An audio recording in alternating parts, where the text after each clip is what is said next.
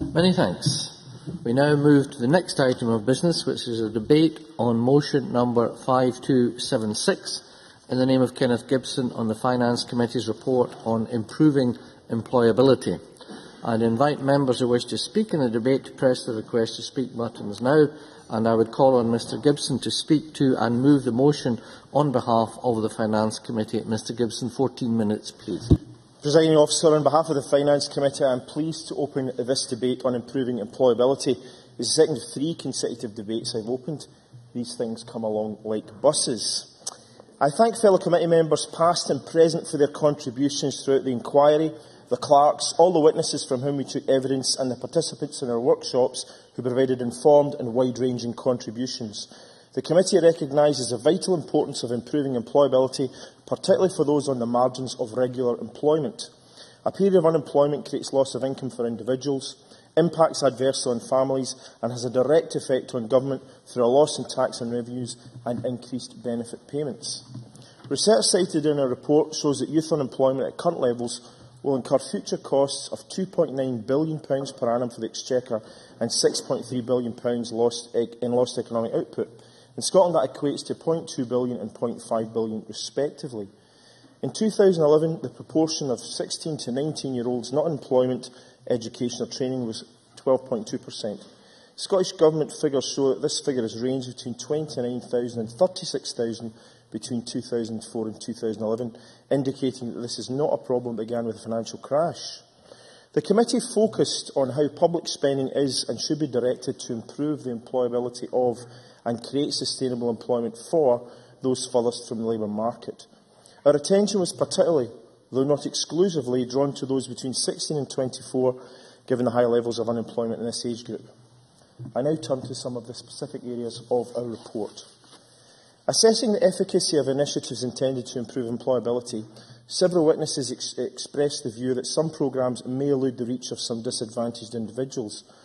A view was expressed by service users, third sector organisations and businesses that this is exacerbated by the complexity of the skills and employment initiative landscape. We recognise that this stems partly from the various layers of government involved in supporting employability initiatives.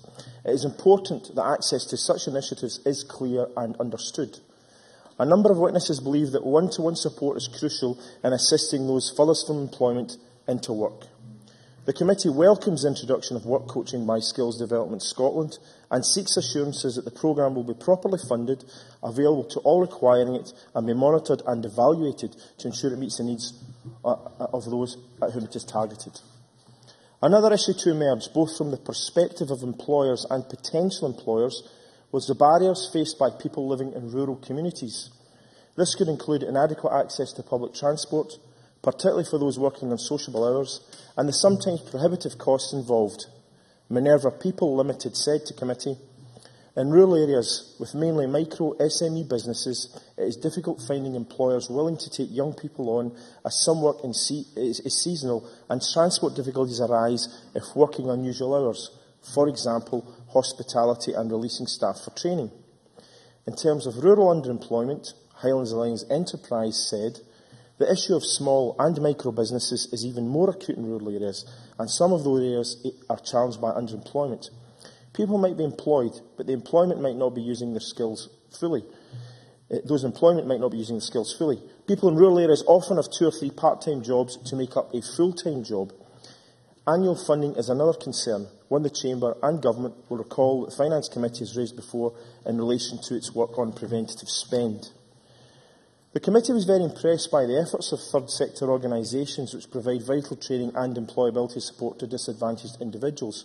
However, the reliance on annual funding could result in a lack of security and uncertainty in terms of the services they could provide over the medium term. Bernardo Scotland said, "There are complex funding arrangements for employability services. It is difficult for third sector organisations to develop, sustain and strategically build services and employability when there is no guarantee of funding beyond 12 months. A lot of creativity is involved in making funding work, but if we want strategic progress, we need better funding arrangements for services that are shown to work." Again, this was an issue highlighted at our external workshops.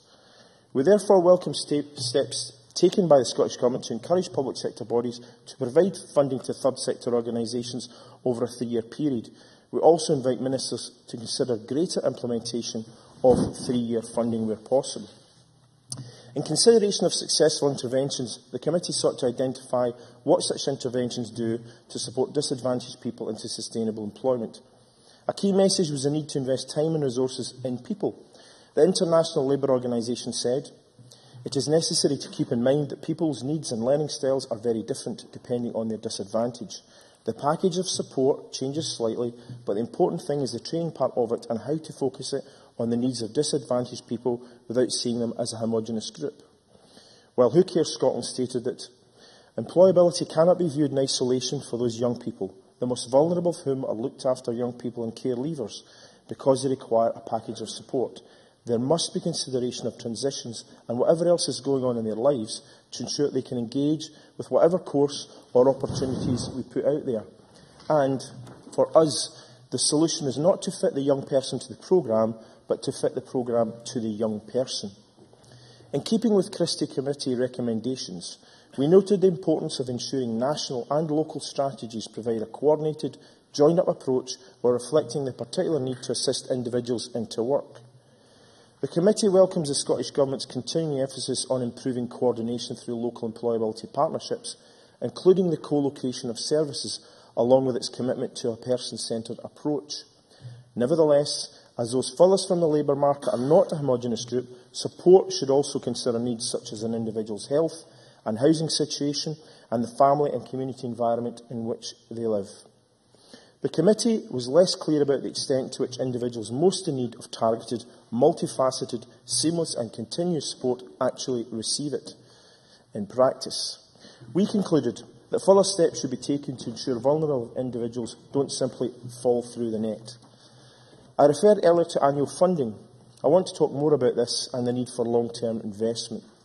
As witnesses pointed out, targeted programmes providing a package of support will inevitably cost money, and such support would provide more support than standard learners, albeit this would be more expensive.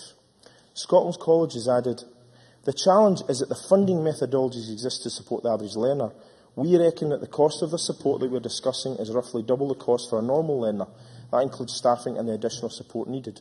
Who Cares Scotland agreed that a bigger investment is required, where Social Enterprise Scotland noted that, regrettably, such programmes are expensive, but we have to get the right resources. I emphasise that the programme should fit the individual rather than the individual being made to fit the programme.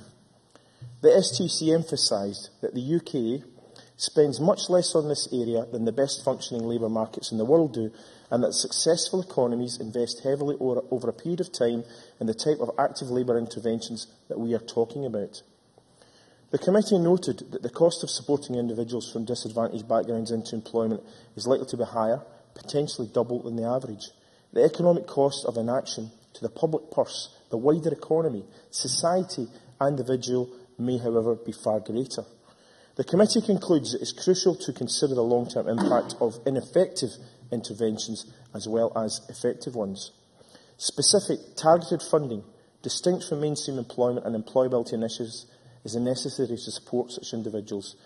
This may require a pooling of resources from other portfolio areas which the committee believes the Scottish Government should facilitate.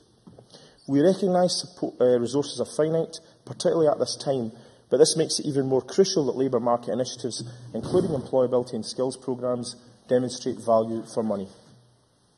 Many labour market initiatives are measured by their success in assisting individuals to reach a positive destination, such as education or training or employment. Such a measurement can lead to the perception that reaching one or other of these targets is an end to the process in itself, rather than ensuring the individual ultimately finds and remains in sustainable employment. Only by making such a measurement can we be satisfied that such programmes and initiatives are effective. Indeed. Is he Dugdale? So I couldn't agree with the member more. I wonder, therefore, if he thinks the government should produce sustainable outcome statistics alongside its positive destination statistics, just to look at the difference. Kenneth Gibson. I have to say I would have no argument against that, to be honest. I mean, I think that the more information we actually have, I think it is much better to actually track the success of the initiatives that we actually are implementing. The Scottish Local Authorities Economic Development Group said, "Quality, sustainable employment should be the outcome of all skills and employment measures, so we need to work back from wherever a young person starts on the journey and be more realistic about funding. If a young person spends 3 weeks on this, 4 weeks on that, and 13 weeks on something else, they will not build towards sustainable quality employment." The need to engage the private sector more was a topic that participants from the business community and third sector commented on, both at committee and in our employability workshops.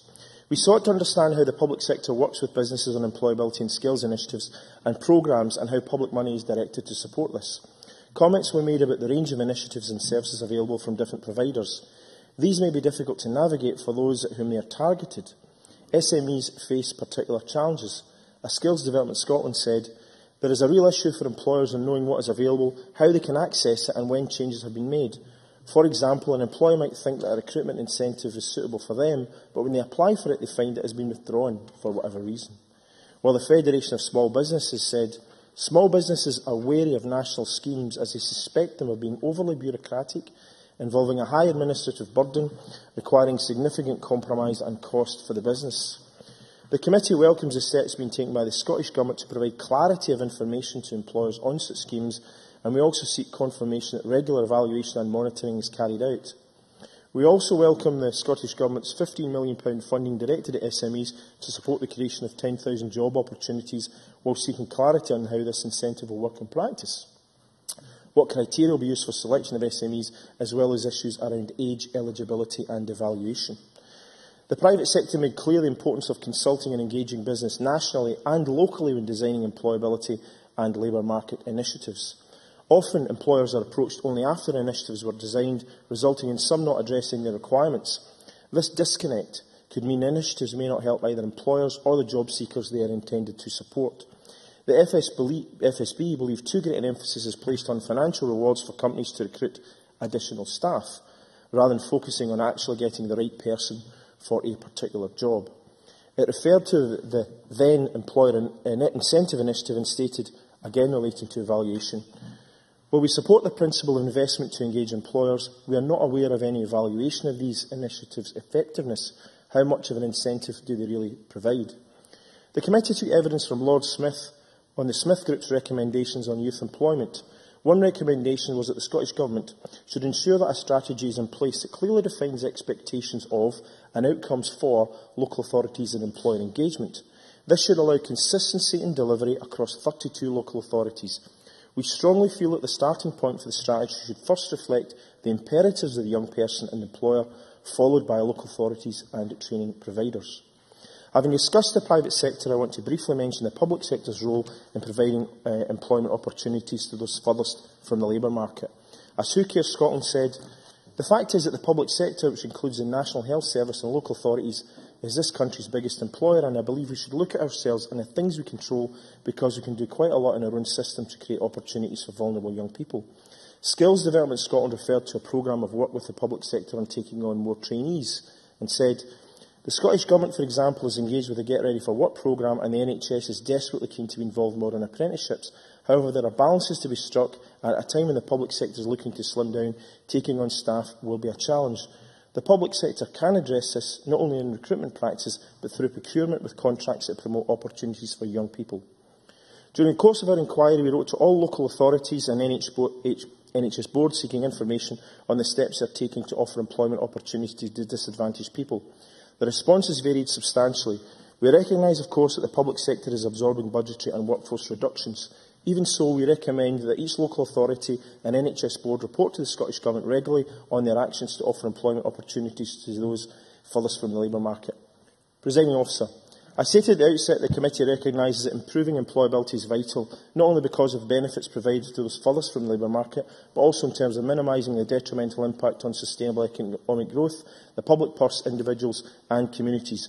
The committee is clear in our approval of several steps already being taken with this goal in mind, although there is a need for ongoing evaluation to ensure continuing efficacy. We are also clear on a number of recommendations for action necessary to further address the barriers faced both by disadvantaged individuals and by employers we hope will offer employment opportunities.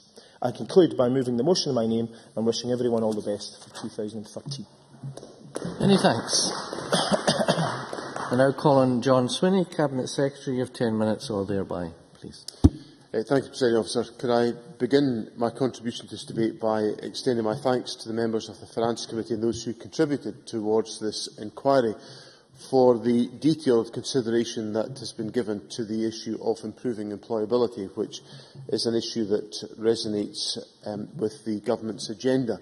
The focus on the subject is essential as we move towards economic recovery and the delivery of a more prosperous future for all of the people of Scotland, and in the coming weeks the Government will consider very carefully the recommendations made within the Committee's inquiry and will respond formally in the normal way. In the meantime, I would like to use the opportunity of this debate to give some reflections on some of the key issues that are contained in the Committee's report and the Scottish Government's position on some of those issues. Could I begin with one very important point which the convener of the committee concentrated on in his own contribution, and I should also say at the outset that in principle the Government finds the report from the committee a helpful contribution to the development of this issue, and that's why I want to make sure that we take all possible care to respond fully and adequately to the conclusions that are raised by the committee. But one of the points that the committee convener made in his contribution was an important point, and often I think, I think it should be reiterated because it's often one that I think the public sector is not good at focusing on, and that is the relevance of ensuring that the programmes that are available are not essentially designed in a fashion that they are available for people to contribute, whether they're prepared to contribute or not, but that in fact the programmes are designed in a fashion that fit the needs of the individuals concerned, what I would call and what I referred to in my evidence to the committee's inquiry as a person-centred approach, so that we actually take into account the fact that there will be different circumstances and different requirements on any individual that requires some support into employability. In the case of some individuals, the support will be relatively modest.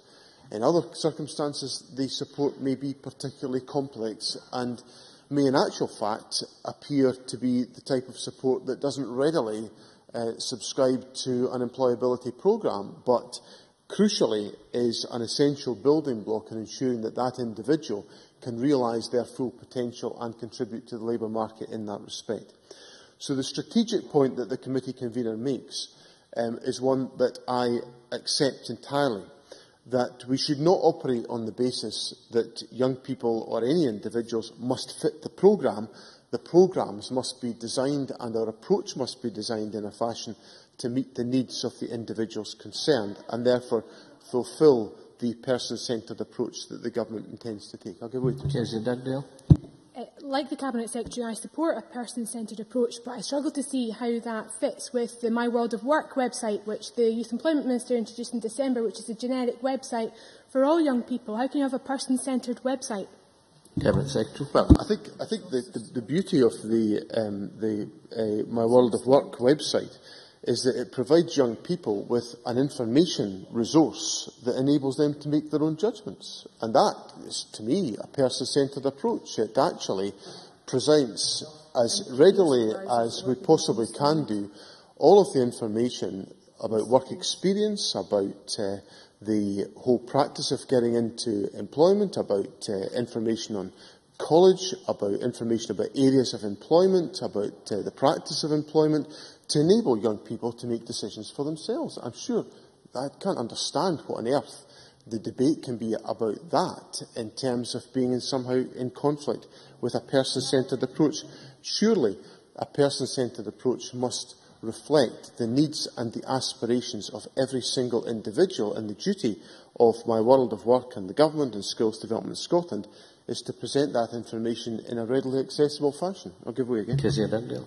If the Cabinet Secretary didn't understand the point the first time round, let me have another go. The point is this website replaces one-to-one careers advice. It's a money-saving exercise. It's not designed to improve the support given to young people. Cabinet Secretary. I don't think it's me that's misunderstanding anything. I think it's Ms Dugdale who's deliberately, I think, trying to talk down what the Government is doing in this area. What on earth could be resistant about enabling young people in the 21st century, when young people have access to all manner of information and data and to make their own judgments, somehow Ms Dugdale wants to get us to operate in a model that might have operated successfully in the 1960s or 1970s, although as an experienced practitioner of the Careers Advice Service in the 1970s and 1980s, I'm not sure it worked that effectively for me in those circumstances, but my world of work is about enabling and empowering and ensuring that young people have got access to all the information that they require to enable them to make their choices. So I just would encourage Ms Dugdale, in the spirit of new and open thinking in the new year, to perhaps replace the tired old record that she's been going on about on that particular question. The Government believes that at the heart of the system must be due flexibility, take into account the needs of every individual, whatever their circumstances, and there will be a whole range of individuals who must be supported by the services that we put in place. So therefore, at the heart of any system must be greater flexibility, greater choice to ensure that individuals can fulfil their potential. With greater flexibility, of course, can often come greater complexity. And the committee has noted in its views that the BASIS project, which is about ensuring that access to our employment services in Scotland is better aligned, is a helpful contribution to trying to improve the way in which services are provided to meet the needs of individuals. The committee has also given a welcome to our plans to introduce the Employability Fund. Now, what the work in that area is designed to do is to ensure that we streamline in every way possible the services that are available to all individuals, because the worst thing can be the passing from the pillar to post of individuals who are looking for support within the system. That is why the BASIS project has been set up, to ensure the better alignment of these services. I also welcome very much the work that is undertaken by the local employability partnerships, which are designed to ensure that in every local authority area we bring together all of the key participants in the provision of employability services at local level, whether that's local authorities, whether that's colleges, whether that's the third sector, whether it's the private sector, to ensure that working with the government's agencies and with other providers, that we provide the most effective support in every locality we possibly can do. It is also supported by the work of the Scottish Employability Forum, which is a joint forum which is convened by the Secretary of State for Scotland, by the COSLA representative in this area of policy, Councillor Harry McGuigan, and by myself, and brings together private and public sector and third sector representatives to ensure that any of the strategic policy issues that may arise out of the fact that different tiers of government are providing different types of service and different interventions in the process is taken into account, and that if there are any issues arising at local level which require a policy solution, we can provide timely and effective solutions to bringing these about as effectively as we can. And the forum will meet towards the end of this month, and I look forward to contributing constructively to that process to ensure that any remaining issues are addressed. The committee has concentrated to a large extent in its contribution on issues around age limits for programmes. The government has concentrated much of its effort on supporting young people defined as those aged 16 to 19, given the severity of the impact of the recession on young people in this respect. We took that decision pragmatically, recognising that many of those aged over 18 are often mandated to take part in programmes run by the United Kingdom Government, and in the interest of efficiency and simplicity, we have tried to operate in a fashion that respects the areas of programme activity undertaken by the United Kingdom Government and take forward those that are under our own responsibility. There are, of course, ongoing discussions about different elements of our provision which are designed to enhance the situation, particularly around the employer recruitment incentive, and I can say to Parliament today that we are considering all options as to the scope of this initiative in relation to the age brackets and age limits that are involved. The committee also raised concerns about the ease of access to employability support in rural areas in particular, and the government set up in the latter part of 2011 the Rural Employability Subgroup, which is designed to address particular challenges around transport costs, accessibility, the greater prevalence of seasonal employment, the greater propensity and span of small and micro businesses, to ensure that these issues are properly taken into account. And many of these points were discussed at the Rural Employment and Skills Summit that was hosted by Argyll and Bute Council in the latter part of last year. Let me, Presiding Officer, in drawing my remarks to a close, make reference to a number of the different component parts of the employability framework within Scotland. No employability framework in Scotland is going to work effectively unless it properly captures the respective contributions that can be made by the private, the public and the third sectors. And that lies at the heart of the thinking that the government gives to the area of employability, and lies at the heart of the thinking around the Scottish Employment Forum, to which I referred a moment ago. Ensuring that our interventions are properly evidenced by input from the private sector, in recognising what the nature of programmes and how those programmes will meet the needs of the private sector, is a particular point of importance. And the government and our agencies go to considerable lengths to ensure that we take forward adequate and effective dialogue with private sector employers to ensure that the steps that we are taking as a government and as agencies are focused on meeting the needs of the private sector, because ultimately the private sector will create the employment upon which economic recovery is based. As I indicated at the outset of my remarks, I welcome this report, Presiding Officer. The Government will give its recommendations very careful consideration, and I will listen with care to the points that are made by members in the debate this afternoon. Many thanks. Now call on Kezia Dugdale. Around 6 minutes, please. Thank you, Presiding Officer, and can I wish you and indeed the whole Chamber a happy and healthy new year, and first of all congratulate the committee on its report. It's not an obvious piece of work for the Finance Committee to do, but as Kenneth Gibson said, it flowed from other work the committee was doing around socio-economics and deprivation and inequalities, which is of course great interest to the whole Chamber. And also coming from the Finance Committee, there is of course a significant focus on the money involved, and whether that money is spent in a valuable way and whether the results evidence the amount of cash spent. So I think in that sense it's made a very valuable contribution to the debate already. My colleagues Michael McMahon and Elaine Murray both served on the committee for the length of its work and will both contribute to this afternoon's debate.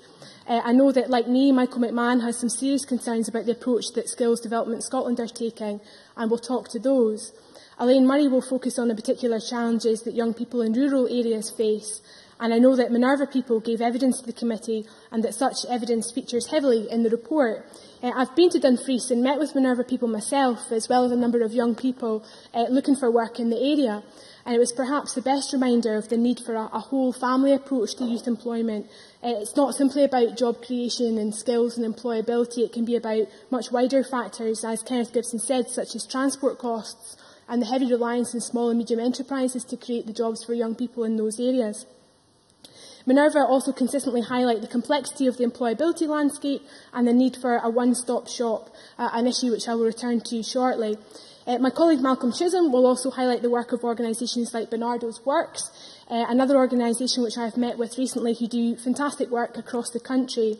I've been to visit the Bernardo's Works project in Edinburgh and learnt that they have no less than 14 different one-year funding streams to manage. In fact, they have to employ one dedicated finance officer just to manage the money. And if you think about the potential that organisation could have to develop and expand its offer, if it had to spend less time looking at spreadsheets and getting the abacus out, then I think we could see the work that they could do. And Zala Malik will also speak to college cuts and the impact that they'll have on the employability landscape. Time and time again, Presiding Officer, I hear complaints and concerns from employers about the complexity of the employability landscape. Employers clueless as to what support is available, how to access it, and crucially unwilling to spend a huge amount of time navigating it themselves. We need to make it as easy and attractive as possible for businesses to take on young people. And I know that the government gets the potential that young people have to offer businesses. The government's own Make Young People Your Business demonstrates that. It's no use saying to employers, we have a youth unemployment crisis and it's your moral duty to do your bit. That will pull the heartstrings of some, but it's actually a huge disservice to young people who have the amazing potential to diversify their businesses. But let me try and take these 2 points together, Presiding Officer, and show how making it easy for businesses to take on young people is a completely different ballgame. Sure. I appreciate Mr Givney. I wonder if she would accept that the whole purpose of the Make Young People Your Business campaign is actually to very proactively sell the business and the economic case of employing young people, and that this government has put in place the forthcoming employer recruitment incentive for small businesses, which, if I recall rightly, she welcomed, along also with initiatives such as our skills force. I very much welcome the employment recruitment incentive, and I hope that on Thursday, Minister, we'll hear more about the details of that when we return to youth unemployment again. The issue that I'm about to raise and the story I'm about to tell is specifically about how you get that young person into employment, the actual process of it. And there's a good story to tell about the Minister's work here, but let me just get to it. There's a company in Edinburgh called Adcentive. They specialise in signage. They're doing really well despite the adverse economic circumstances and have already expanded once. Last year, they took on a young guy called Callum, who was doing a Get Ready for Work placement in Edinburgh. And he thrived in this new environment. He got on really well. He demonstrated a real talent for car wrapping. And if members aren't familiar with what car wrapping is, it's where you literally wrap a car in adverts. It's a growing trend. There's not many businesses in Scotland that are doing it, but there's an increasing demand for it. Callum had a real skill at this, and towards the end of his Get Ready for Work programme, the employer wanted to take him on because he had such a talent for this and such an ability to help the business grow.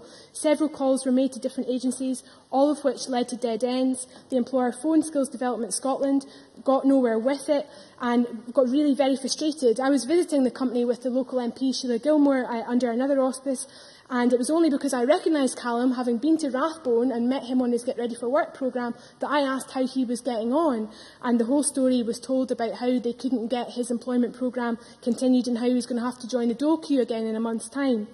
I wrote to the Minister and she intervened to her credit and fixed Callum's situation. She made the right ends of Skills Development Scotland talk to each other, and Callum has now got his modern apprenticeship and is thriving. But it shouldn't have taken a government minister's intervention to get to that point. And it's the whole feasibility of navigating, getting somebody from one programme into another, into a job that is crucial. And what the Scottish Government hasn't said so far, and that I haven't seen, is that pathway from the minute they leave school until the minute they get into employment. Falkirk Council do incredible work here, where they do not let their eyes leave that young person from the minute they leave school until they are in a sustainable job. Too many young people are dropping through the net, too many are dropping out of the system. The Minister knows from the visit that we did to Edinburgh City Council in December that Edinburgh are now doing fantastic work in this area, with great plans to do more. But we need that sort of strategy coming from the Scottish Government, not just through the own programmes that it manages, but driving that policy, that need across all 32 local authorities. I had a lot more to say, Presiding Officer. I've run out of time, but perhaps we'll come back to this on Thursday when we talk youth employment in more detail. Thanks very much. Now call on Gavin Brown. 6 minutes, please. Thank you, Deputy Presiding Officer. Can I also begin by thanking the convener of the Finance Committee, fellow committee members, our clerks, and in particular all those who gave evidence to the committee in what was an extremely important piece of work, and I think ultimately a fairly creditable report. We aim to do 5 things in terms of the report. We wanted to look at current initiatives. We wanted to look at how those initiatives were being evaluated. We wanted to look at the relative success of those interventions. Fourthly, what were the barriers to success? And finally, what further action could be taken by government at different levels to try and help with employability of those furthest from the labour market? Those individuals, as the convener pointed out, find it difficult even in the best of economic times. But in an economic downturn, they are almost literally swept aside and find it almost impossible. So it's a critical piece of work. I want to focus my remarks on a couple of elements of the report that have had some mention already, but ones where I think there are particular gaps and weaknesses that I hope the Government may respond to in summing up today, but more importantly, respond to when they give a formal response to the committee in a written format, I think in a couple of weeks' time. And the first one is one of the barriers to success, and something that I think struck me in particular, but I think struck other committee members too, is the essence of single-year funding for third sector organisations. Now, the convener touched on this in his remarks, and in the spirit of, I think, what the Cabinet Secretary called new and open thinking for 2013, I think it's vital that we as a Parliament and the Scottish Government as a government get a really good handle on the issue of single-year funding for the third sector. The Government, I have to say, have made all the right noises about this over the last couple of years. Mr Swinney said in evidence to the committee, as increasing evidence will show, we have tried for some time now to expand the duration of financial support for third sector organisations.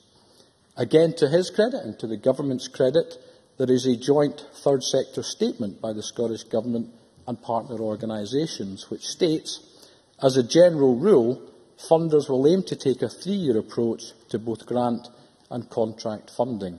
Now, I think most members within this chamber would agree with that as a principle. Where it becomes critical, though, is whether or not those good intentions actually happen on the ground. This was an issue that was raised repeatedly with the committee, usually in private session, I have to say, because individual third sector organisations don't want to get involved publicly on this issue. You can understand why. They don't want to upset the council that may be funding them, whether it's single year or not. They don't want to upset the NHS Trust, which is funding them, whether it's 1 year or longer than that. But it was raised repeatedly to the extent that one group in Dundee, when we had our session there, stated that they were about to issue their annual notices to staff about the risk of redundancy. That was not an exaggeration, Deputy Presiding Officer, but I don't think it's something that anybody in this chamber can feel comfortable about, that a great charity doing tremendous work with those that are hardest to reach, who are finding it most difficult to get to the labour market, have to issue annual notices of potential redundancy.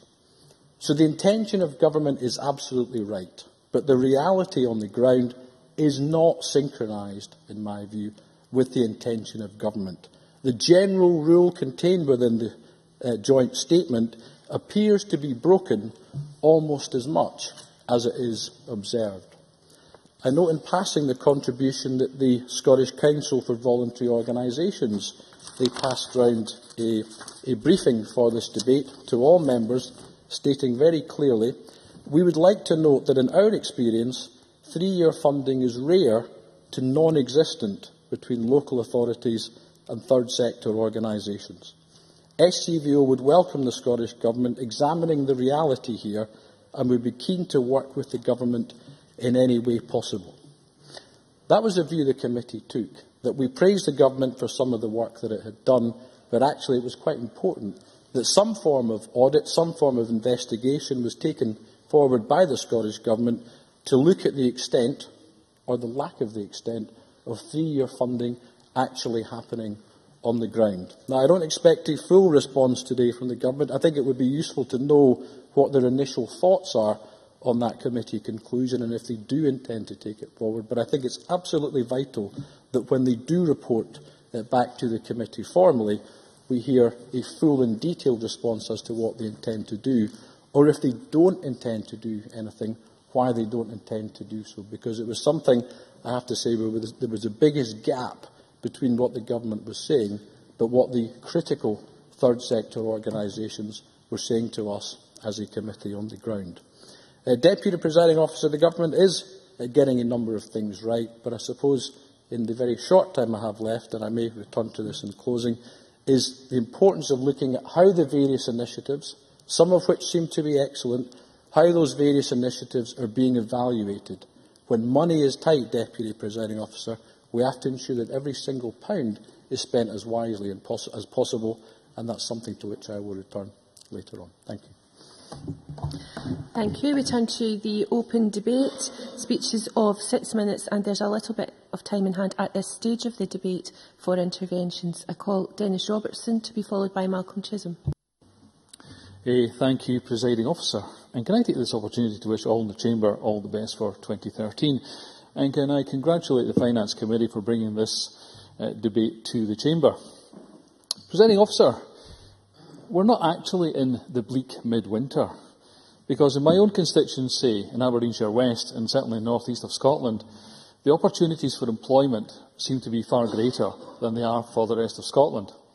This is perhaps due to the fact that we have a thriving energy sector, and not wanting to take away from tomorrow's debate on oil and gas, it is mainly the oil and gas and renewable sector that does provide the opportunities for employment.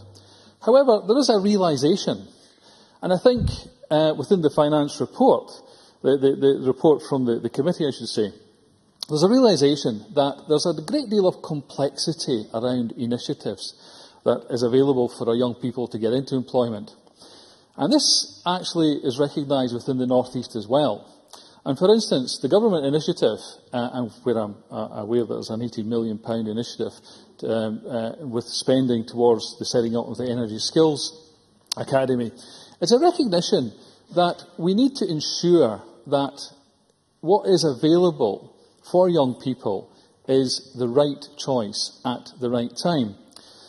And this brings me on to the point with the intervention that Kezia Dugdale had to the Cabinet Secretary. When the Cabinet Secretary was mentioning person-centred approaches, it is quite right that we should have. Let me give you an example, Presiding Officer. Mr Swinney said that maybe in the 60s and 70s, career choices were maybe not always geared to the individual. Presiding Officer, when I left school, I signed on like many other young people of my age. And when I went to the unemployment centre, they did offer me an opportunity to get into employment. Now, taking the time for reflection this afternoon, I felt like a bit like Norman the Barking Pig, up for the challenge.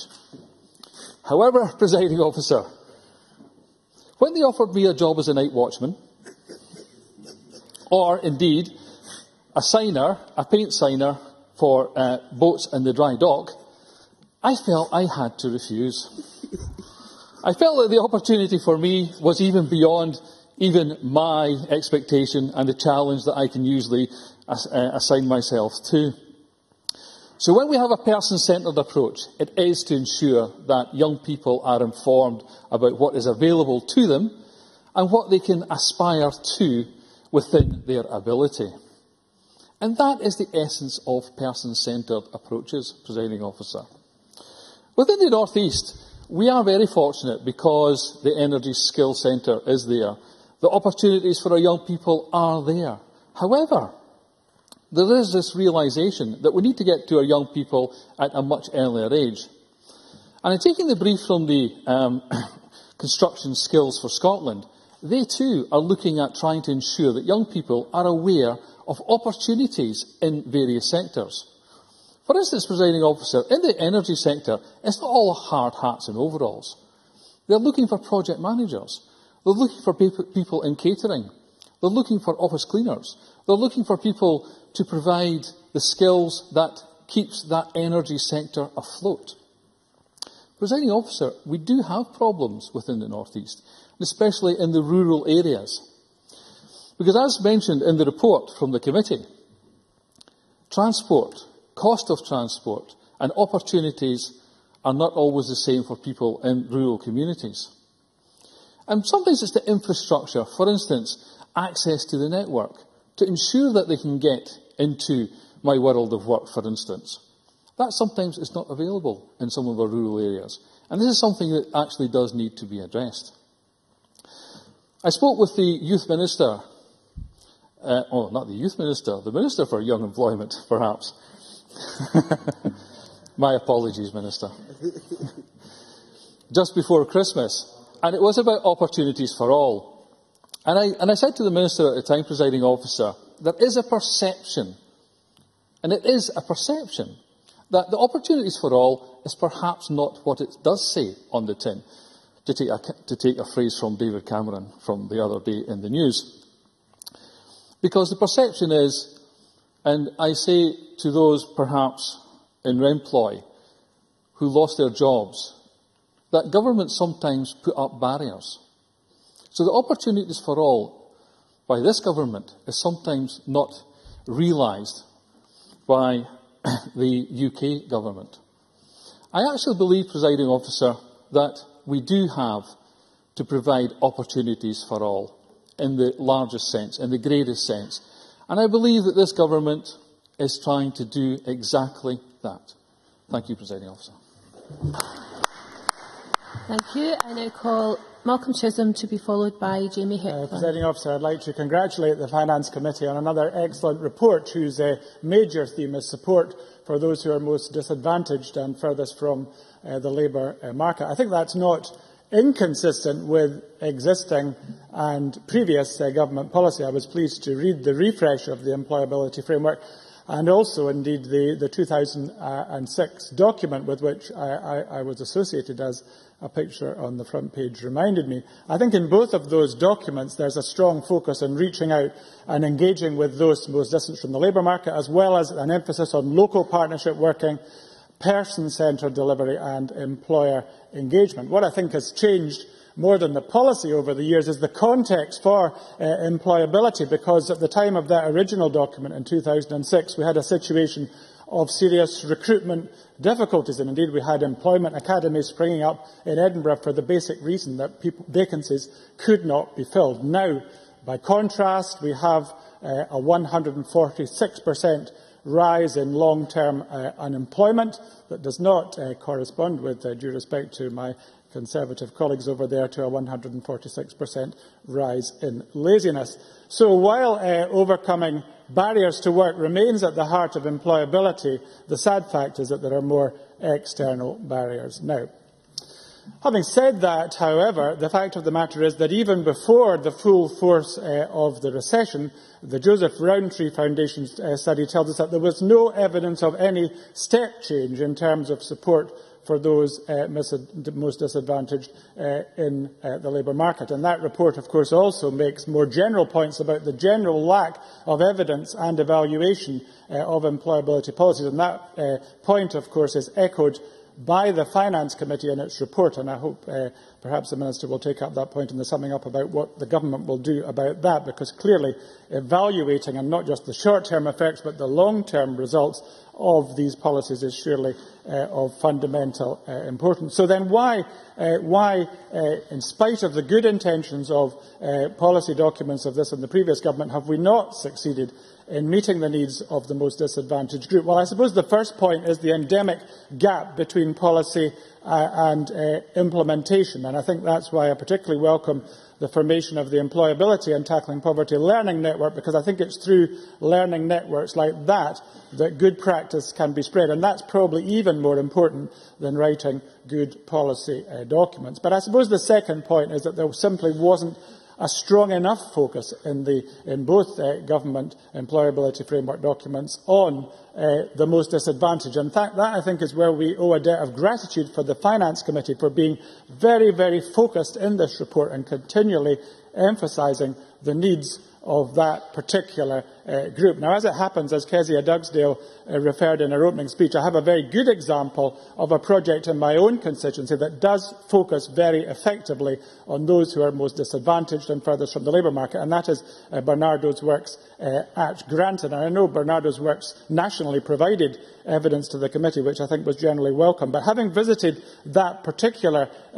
site at Granton, I know the excellent work that they do, based on partnership and joined up working in particular with referrers, with support agencies, and particularly with employers whose needs they try to meet. But also, when I visited that project and read about it, I found out about the one-to-one support that is offered, the focus on the most disadvantaged. Most recently, they've taken on a group of care leavers, the way in which they give time to these young individuals and don't just restrict it to the normal 13 to 26 6-week period, and also, of course, the way in which they don't just focus on the 16 to 19-year-olds, but also those who are 19 plus, particularly 19 to 24. So that is really a model project, but as Kezia Dugdale also reminded us, they do have these enormous funding challenges with many funding streams and short-term funding that has to be continually renewed. A second example I would like to give is well known to the Minister, because I think she presented certificates to the Port of Leith Housing Association TOIL, capital T-O-I-L for the official report, project in my constituency, which again focuses on those leaving school without qualifications and provides them with training and work opportunities, not just in construction-related work, as you might expect with the Housing Association, but also in other areas such as catering and hospitality. So that is another excellent local example that I have in my constituency. But as I indicated earlier, there are serious external barriers before us now, some of which I've mentioned. It would be remiss of me not also to mention childcare, which is clearly a very serious barrier for many people, particularly women, entering the labour market, and notwithstanding the announcement yesterday from the UK Government, which will help some better-off parents, of course, we have low-income parents now finding it more difficult to afford childcare because of changes to tax credits and other changes. So clearly the Scottish Government has to do all it can in childcare, and I am reminded of an initiative that I was associated with working with families in the past, and that was a good example of how a devolved government could do effective things in helping those seeking work with childcare support. But the final thing I want to raise is another barrier which was raised with me when I visited the Violence Reduction Unit on Friday, and I hope all members know about the excellent work that that unit based in Glasgow does. But as it came up in the conversation, it was put that employability is also a powerful restrictor of violent behaviour, as well as all the many other positive attributes you could attribute to employability. But the concern that the co-directors raised with me was that many of the people that they're working with and they're trying to get them into employment are stopped because of the PV checks and other ways in which employers will look into the background of these people, and they're ruled out for jobs. Now, of course, for some jobs we have to know what offence has been committed, but I do hope that the government can look at that and ensure that that is only applied where it is absolutely essential, because it was put to me by those amazing individuals who I'm sure people have heard of, John Carnahan and Karen McCluskey, that that is a serious barrier to ex-offenders finding work, and they've now badged this up as an initiative called Redemption, which may have other connotations for some people, but for them it's just saying, give these people a chance, and at the end of the day that's what employability is all about. Thank you. I now call Jamie Hepburn to be followed by Elaine Murray. Thank you very much, President Officer. At the outset, can I say I very much look forward to future generations of historians looking back at the official report of this debate and wondering what Dennis Robertson was on about when he self-identified as Norman the Barking Pig. Hopefully they will also look at that part of the official report which covered today's time for reflection to get an explanation. It also seems obligatory at the outset of any contribution to pass on seasonal platitudes, so Happy New Year to you, President Officer, and other members, and can I say I look forward very much to next year, 2014, being an even more happy year for Scotland. Can I also, in welcoming today's debate, reflect that I think this is the third Finance Committee debate I've spoken in that is dealing with matters that were largely dealt with before I was a member of the committee, so I actually hope that I'll get to speak in one where I've been involved in looking at the subject matter in some detail before too long. But can I thank colleagues for the work they undertook in pulling the report together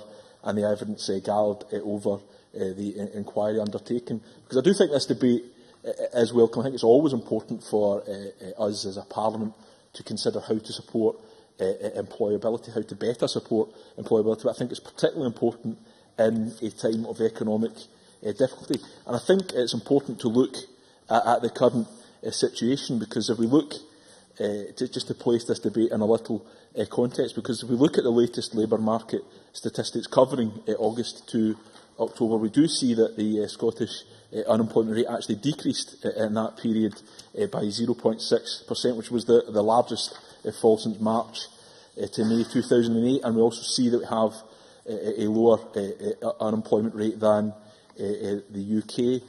And indeed, if we look at youth employment in particular, In that period, it fell by 4.3%, although it is still at 21.1%, just marginally lower than the UK as well. So I think I would reflect that at least it is positive that those figures are moving in the right direction, but it does indicate that we do need to consider what can be done to make further improvements. But I do think it's important as well to acknowledge some of the work that is being undertaken by the Scottish Government, because of course we saw in the draft budget the £18 million announced for skills training, which will go towards, of course, the Energy Skills Academy, which I'll leave to my North East colleagues. I think they'll probably want to speak about that in a lot more detail, but also a national employer recruitment initiative which will create up to 10,000 opportunities for small and medium-sized enterprises to recruit young people. And that was one of the issues that came through in the inquiry. And if I turn to the FSB Scotland briefing for today's debate, they make the point that employment in small firms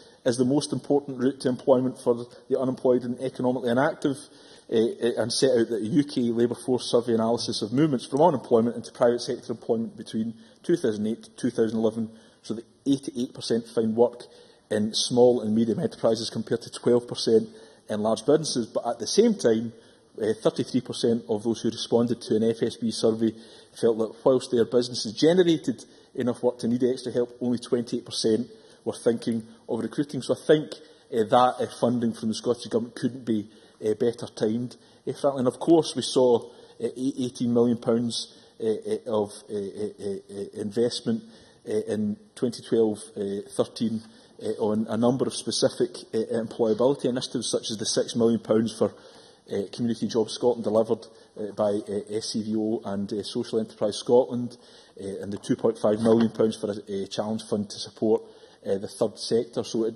is clear, and I do think we should acknowledge the issues that have been raised about the issue of year-on-year funding for the third sector, but it is clear that the Scottish Government is supporting that sector. And of course we also saw the £9 million for local authorities with particular youth unemployment challenges, and I very much welcome that, because North Lanarkshire was a beneficiary to the tune of £1.8 million. I was very happy to join the Minister for Youth Employment at Cumbernauld Airport in my constituency to publicise and highlight that funding. And I think what we heard that day was that this funding was very important to companies like Cumbernauld Airport and other bodies that are looking for assistance in taking on young people as well. So it is clear, and there are other measures being taken forward by the Scottish Government as well, but it is clear that the Scottish Government is doing what it can, is taking forward a range of measures to better support and improve employability. I want to focus a little on the issue of supporting those who are particularly vulnerable back into employment. I turn to the NUS Scotland briefing, because they highlighted issues around those who are coming out of care. And I think we all appreciate and accept that that is a group that face particular challenges. For example, they point out in 2009-10 just 1% of care leavers went on to higher education compared to 36% of school leavers. So they supported the committee's view that these individuals may require more tailored support to benefit from mainstream employability initiatives. And I'm sure we're all concerned about that group of people, and it would be useful to know how the Scottish Government might respond to that particular challenge. And also, like Malcolm Chisholm, I think we also need to reflect on those who struggle with childcare. I was very happy just before recess to host an event with Save the Children here at the Scottish Parliament, with a number of parents from across the country, Presiding Officer, who were there to tell those MSPs who came to that event of the challenges they face. I know from my own experience the difficulties that my wife and I face in trying to secure childcare. It was nothing by comparison to these individuals. I think NES Scotland, and certainly I welcome the work that's been taken to improve on childcare by the Scottish Government, but again, it would be useful to know what more might be done. So I welcome this debate, and I look forward to hearing what the Government has to say in closing. Thank you. I now call Elaine Murray, to be followed by John Wilson. Thank you, Presiding Officer. We hear quite a lot about the links between deprivation and ill health, and indeed this morning between the links between deprivation and teenage pregnancy. But despite that, I was shocked by the evidence referenced by the Christie Commission that at age 15, the educational gap between the top and bottom 20% of the Scottish population is 5 years, and it is the widest in developed Europe. That really should be a statistic of shame for all of us who are involved in policy making in Scotland, because many of the educationally disadvantaged will suffer cyclical periods of unemployment and underemployment, and will struggle to lift themselves and their families out of the cycle of deprivation. In addition to the loss of income and opportunity to the individuals and their families, this also comprises a loss of potential and productivity to the country, as abilities go unrecognised and achievement unfulfilled. The recession is hitting young people particularly hard. Almost 1 in 4 young people aged between 16 and 25 are registered unemployed in the last recorded quarter for 2012, and that's nearly 3 times as many as in the same period 4 years ago. And, of course, these figures do not include all those young people who are underemployed in part-time jobs, some of which can have zero or very little in the way of guaranteed work. Those arrangements may suit employers, but they offer very little financial stability or opportunity for progression for the young people concerned. The Finance Committee inquiry revealed a plethora of initiatives and funding streams aimed at tackling youth unemployment in particular. However, there are questions about how successful many of these initiatives have been in practice and whether they address the problems faced by those who are furthest from employment. And, of course, there are also issues about if and how the success of the various initiatives are evaluated. According to Who Cares Scotland and Bernarda's, many programmes are of too short a duration to sustain personal development, and some people require support even to get to the stage where these programmes might be of assistance to them. Kenneth Gibson already referred to Minerva People, a very successful company in my own constituency, and they described their experience whereby one-to-one work with young people who are hard to place helped them to identify their skills and talents. And Minerva told us that, quote, these results have been amazing. Now, Kezia Dugdale brought up the criticism of the SDS internet-based programme, My World of Work. And I don't think this is not really an issue of just having a go at the government. The problem is that SDS estimate only about 3,000 to 3,500 young people would require additional assistance. That's actually only about 3% of the young people on the 60 to 25 age group who require help, who are actually unemployed. So, many of these young people, of course, they will be internet literate, but I question whether more of them might need a bit of personal support as well as that initial internet-based support. And I think also that Dennis Robertson made a very good point about the lack of internet access in some rural areas and some of the more remote parts of Scotland. Minister. Of the reform of the career service, I mean, the reason that at the heart of the reforms is to enable a very skilled careers guidance staff to actually work intensively in a one-to-one basis with some of those young people furthest removed from the labour market and those young people who are most disadvantaged. Elaine Murray. Indeed, but there are other young people who require a degree of support. They may not need the very intensive support, but they may require a degree of guidance and support in order to get themselves on the correct programme. I want to say a bit about rural communities in particular, where employment is dominated by micro and small businesses. On the very positive side, these businesses are often more likely to employ young people with fewer formal qualifications if their personal attributes and their motivation suit the business. The FSB pointed out in their evidence that small businesses, in fact, represent 93% of the Scottish private sector, and that individuals without degree-level qualifications are significantly more likely to gain employment with small businesses than with larger enterprises. But as the convener already said, there are particular difficulties in rural areas, as Minerva people had pointed out, around seasonal work and unusual hours. One of my own constituents from Upper Nithsdale was offered a job in Annan. He could access that job by train, but when it came down to the loss of his benefits plus the train fares, he was only going to be £8 a week better off, so he didn't take the job. And there are particular issues also flagged up to us in the Dumfries session around sort of childcare and transport difficulties in rural areas, particularly if people might have to work weekends or if they might have to work shift work. So there are particular issues, I think, which need to be looked at.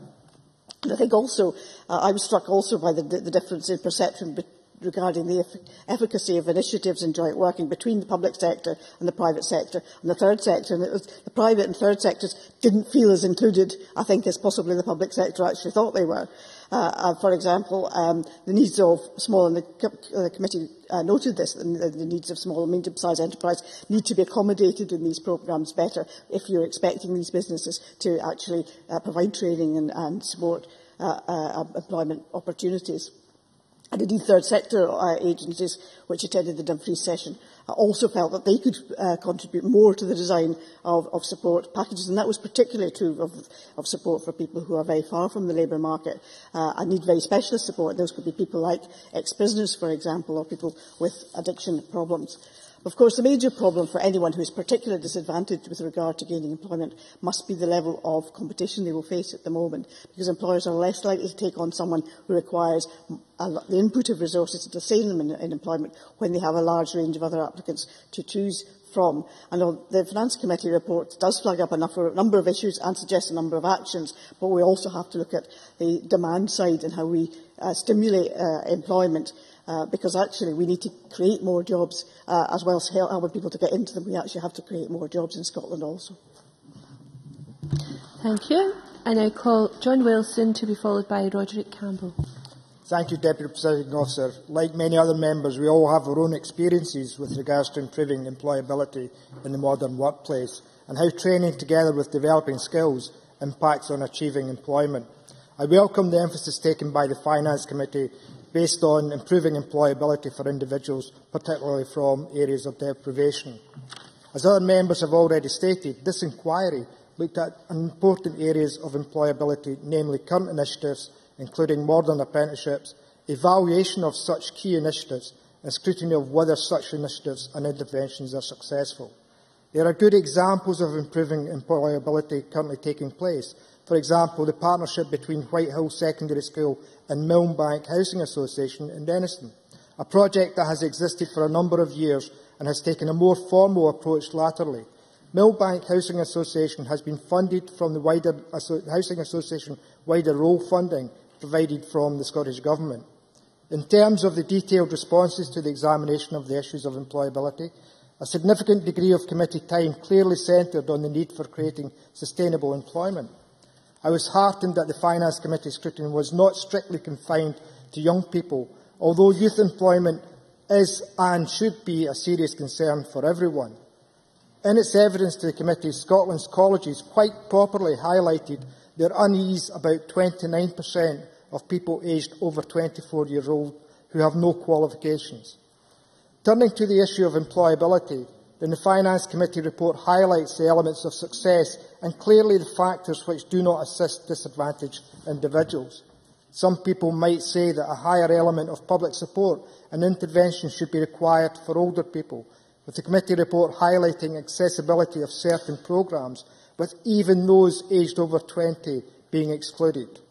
The committee states that it would welcome clarification from the Government on how decisions were reached on the age limits for opportunities for all, and what reason Community Jobs Scotland is only open to 16 to 19-year-olds. And I know that the Cabinet Secretary in his contribution earlier in the debate has alluded to some of the reasons why that decision has been made, but hopefully we can examine that in more detail and look at whether or not UK Government programmes are addressing the serious issues for those over 19. In terms of developing the Scottish Government's commitment to a person-centred approach, this landscape is complex, and as the report states, this is in no small part due to the split in responsibilities between the UK and Scottish Government. It is clear that the Finance Committee in its report notes the number of different programmes and strategies. Whilst the Scottish Government hopes to address this matter through better alignment of Scotland's employment services, I feel that some of the language used to describe the various strategies and programmes is not useful, and it could be said by some that it does not develop public awareness or a sense of public ownership. Moreover, a key recommendation from the committee's viewpoint was that it considers it crucial that investment in assisting individuals into employment is made with a long-term commitment. The committee, in terms of evidence-gathering sessions, not unsurprisingly, made reference to the number of young people not in education, employment or training. The report notes that the estimated figure of 31,000 in the 16 to 19-year-old age range not in education, employment or training has remained static for over 10 years now. Some of these issues surrounding employment are out with any government's control. You only have to look at the growth in 0 hours or part-time contracts being offered by the private sector, particularly in the retail sector. I'm aware over the Christmas period and the lead-up to the Christmas period, a number of retailers were recruiting not on Job Centre Plus, but through Twitter and other accounts to recruit young workers. And the contracts that were being offered to these young workers were, as I've mentioned, 0 or 5-hour contracts. That is not a welcome sign in terms of young people's experience of employment, and we have to make sure that the employment that is being offered is meaningful, and it does not lead to individuals finding themselves being placed in work that may actually lead to in-work poverty. And we have to ensure that employers take their full responsibility when actually employing people to ensure that they do not find themselves in a situation where they are actually worse off, as Elaine Murray indicated earlier in her contribution about workers in rural areas being placed in work which they are actually worse off taking up these jobs than they would be otherwise. In addition, I would also state that a number of my constituents in central Scotland, with its multiple areas of the operation, are not in sustainable employment, and many may face the prospect, as I've mentioned earlier, of in-work poverty and finding themselves being out of work very easily. The constituents do not feel, once over 50 years old, that they could find it particularly friendly climate to find employment in the modern working environment. And I have a number of constituents who have approached me regarding their concerns that they feel that they're once again left on the scrap heap after working for 20, 30 years, finding it difficult to find work. As I have stated before, youth employment is important, but it cannot be tackled at the detriment of others looking for opportunities to reskill and retool themselves for employment in our communities. Deputy Presiding Officer, I welcome the report laid before the Parliament and have found the opportunity to debate the report Improving Employability a thought-provoking one. There is a need to ensure that we have a robust mechanism that evaluates the current skills and employment initiatives so that they are both up-to-date and meaningful to the people of Scotland and for those many people trying to find employment in this modern society. Thank you. Thank you. I now call Roderick Campbell to be followed by Murdo Fraser. Thank you, Presiding Officer. May I congratulate Kenneth Gibson and the Finance Committee for tackling what is a vitally important and increasingly complex issue. As we know from the latest labour market statistics for the period August to October, while unemployment and claimant count numbers throughout Scotland may be down and significantly, regrettably the numbers of those in jobs has also declined. And as we know from Professor David Bell's research referred to in Scotsman yesterday, part-time working continues to rise, and there are increasing numbers of people who are in part-time work because of a lack of a full-time alternative. In terms of assessing employability, it highlights the fact that there may be a substantial financial shortfall, not only to those individuals in part-time employment and their families, but also to the economy as a whole in lost tax revenue. Is this the shape of things to come? Well, I hope not, but I think it underlines the complexity of this issue. What's clear from this and from the high levels of unemployment amongst our young folk and from the evidence of the increasing numbers of 55 to 64-year-olds staying in work is that there are substantial competing pressures across the board affecting employability, as well as, of course, the continuing contrast between areas such as my own constituency and other parts of Fife like Kirkcaldy with substantially differing numbers of claimants and unemployed people. But let's also not also consider the differences between different parts of Scotland. We heard earlier from Dennis Robertson on the situation in Aberdeenshire. So the position is complex. But much more important than the statistics are the real people behind them. Ordinary men and women, including a large number of young people, recent school leavers with standard grades or higher, students with skills and qualifications from college or degrees from university, people with all levels of qualification and skill, as well as people with no qualifications and skill at all, are currently finding it extremely difficult to find work. And as the Scottish Government's strategy for youth employment identifies the human costs of that challenge, damage to self-esteem, a heightened risk of offending, and the prospect of long-term unemployment and the intergenerational social problems that can accompany it. There may not be one silver bullet to tackle these problems, but what seems very clear is that there may be too many agencies involved, or at the very least that there is a potential for unnecessary duplication of effort between Scottish, UK, local and other agencies, although the committee has themselves said they haven't undertaken a detailed scrutiny of this issue. What's clear, however, is that the Scottish Government recognises... yes, briefly. Dennis Robertson. Yeah. Thank you very much. We remember also accept that perhaps stereotype images are a barrier to employment in certain areas, and certainly in skills, whether it be energy or construction, that women aren't given the opportunity through education to look at these potential areas for future employment. Roger Campbell. I think the member makes a very sensible point. What's clear, however, is that the Scottish Government does recognise the need to ensure that UK and Scottish employability programmes fit together, and in particular of the need to strengthen local partnerships, especially those between colleges, the third and private sectors. Inevitably in this area, there's always pressure to establish priorities, but given the academic research of Brynner and Parsons on the experiences of those men who in their late teens had not been in employment, education or training, I think the Scottish Government is right to focus in their opportunities for all programmes on the 16 to 19-year-old age group. But we shouldn't pretend or forget the not substantial needs in the post-20 group, a point I think the committee has taken on board. In addition, other issues such as the difficulties for both employers and employees in providing jobs in rural communities should not be forgotten, as other members have mentioned earlier.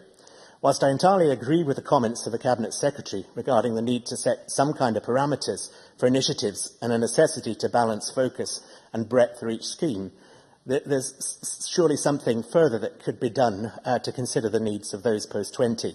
I know what the committee said about Community Jobs Scotland, but anything further that the Scottish Government can say beyond the comments that John Swinney made earlier in debate on the post-20 group would be helpful.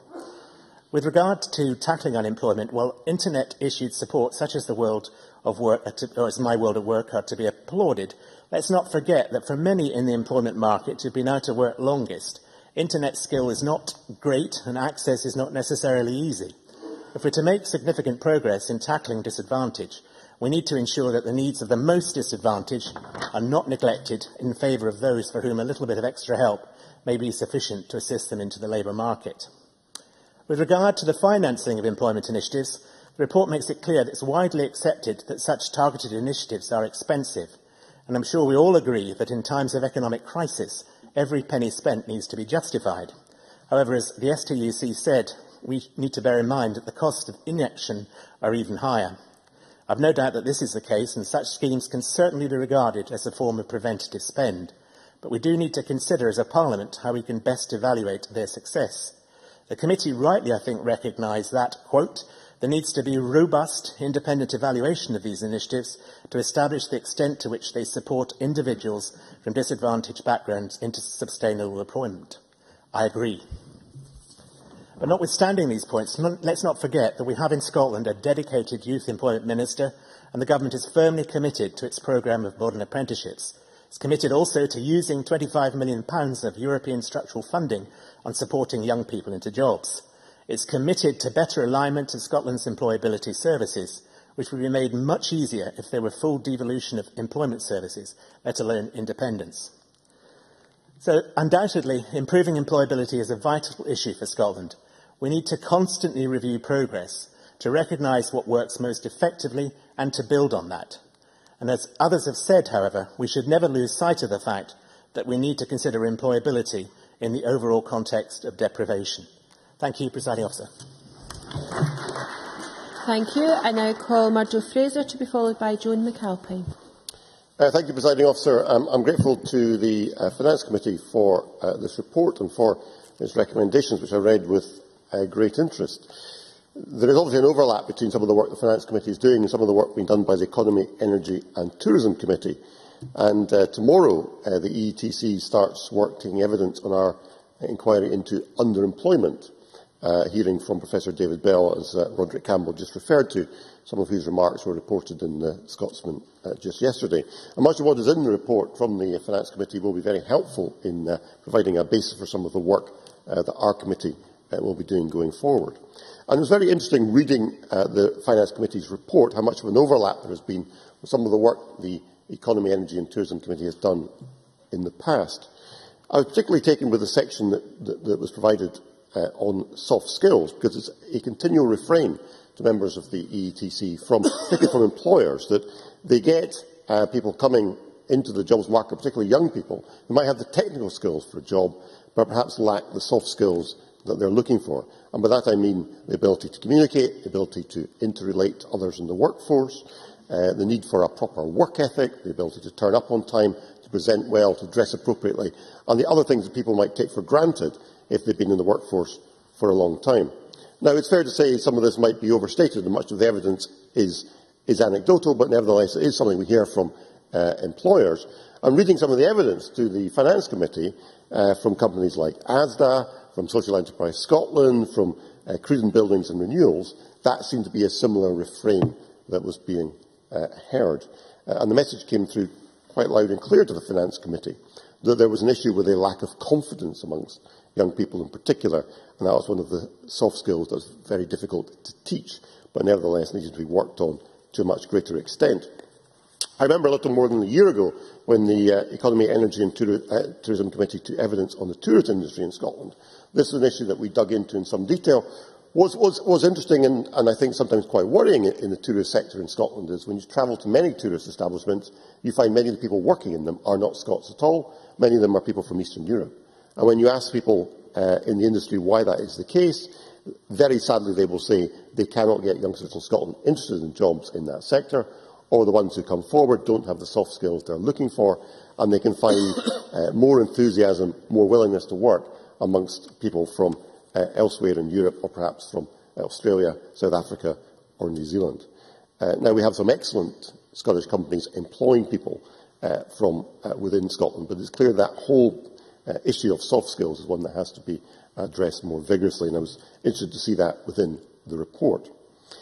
The only way you can get the skills you need for the workforce is actually to gain experience, which is why the whole question of workplace schemes is so important. And there's a lot of good work going on here. I was very interested to see that in Perth and Kinross we have a new Property Plus project, which is aimed at getting 16 to 24-year-olds into work. And this is taking a group of disadvantaged youngsters who've all been through a community payback scheme and are then being put into a paid work programme of 13 weeks, helping repair void council houses, upgrading these properties so that they're ready to take new tenants. And that's taken a group of youngsters, put them under supervision, providing them with employment, providing them with training, all the things they need to help get back into the workforce, and also providing, of course, the council with an asset in terms of a property available to re-let that it would not otherwise have. There are currently 15 youngsters in Perth and Kinross taking part in that project, another 15 due to join this month, and it's a project being run jointly by the council in partnership with the charity Action for Children. Something very worthwhile, Presiding Officer, and if a success, something I think perhaps should be rolled out elsewhere in the country. I think we need to do more to develop work experience in schools. I think we've come a long way as a country. When I was in school many years ago, there was no work experience available. It's now something routinely available to youngsters in S4 upwards. But there are barriers to it. We need to do much more to remove some of the red tape. In previous years, I've offered work experience, as many other members do, to youngsters from a local school, and that's been taken up, and I've had some very good young people coming forward working in my office. But I remember a few years ago, as part of that, being sent a health and safety form to fill in by the local council that ran to a very large number of pages. I can't remember how many it was. It seemed like 20 pages. And you know, it was all so completely irrelevant that I just refused to fill it in. And I phoned up the council and said, look, I'm very happy to take a youngster, but I'm not taking 2 hours of my life out to fill this form in. And of course, they were very understanding, and because of the workplace environment, they said that was fine, I didn't need to complete it.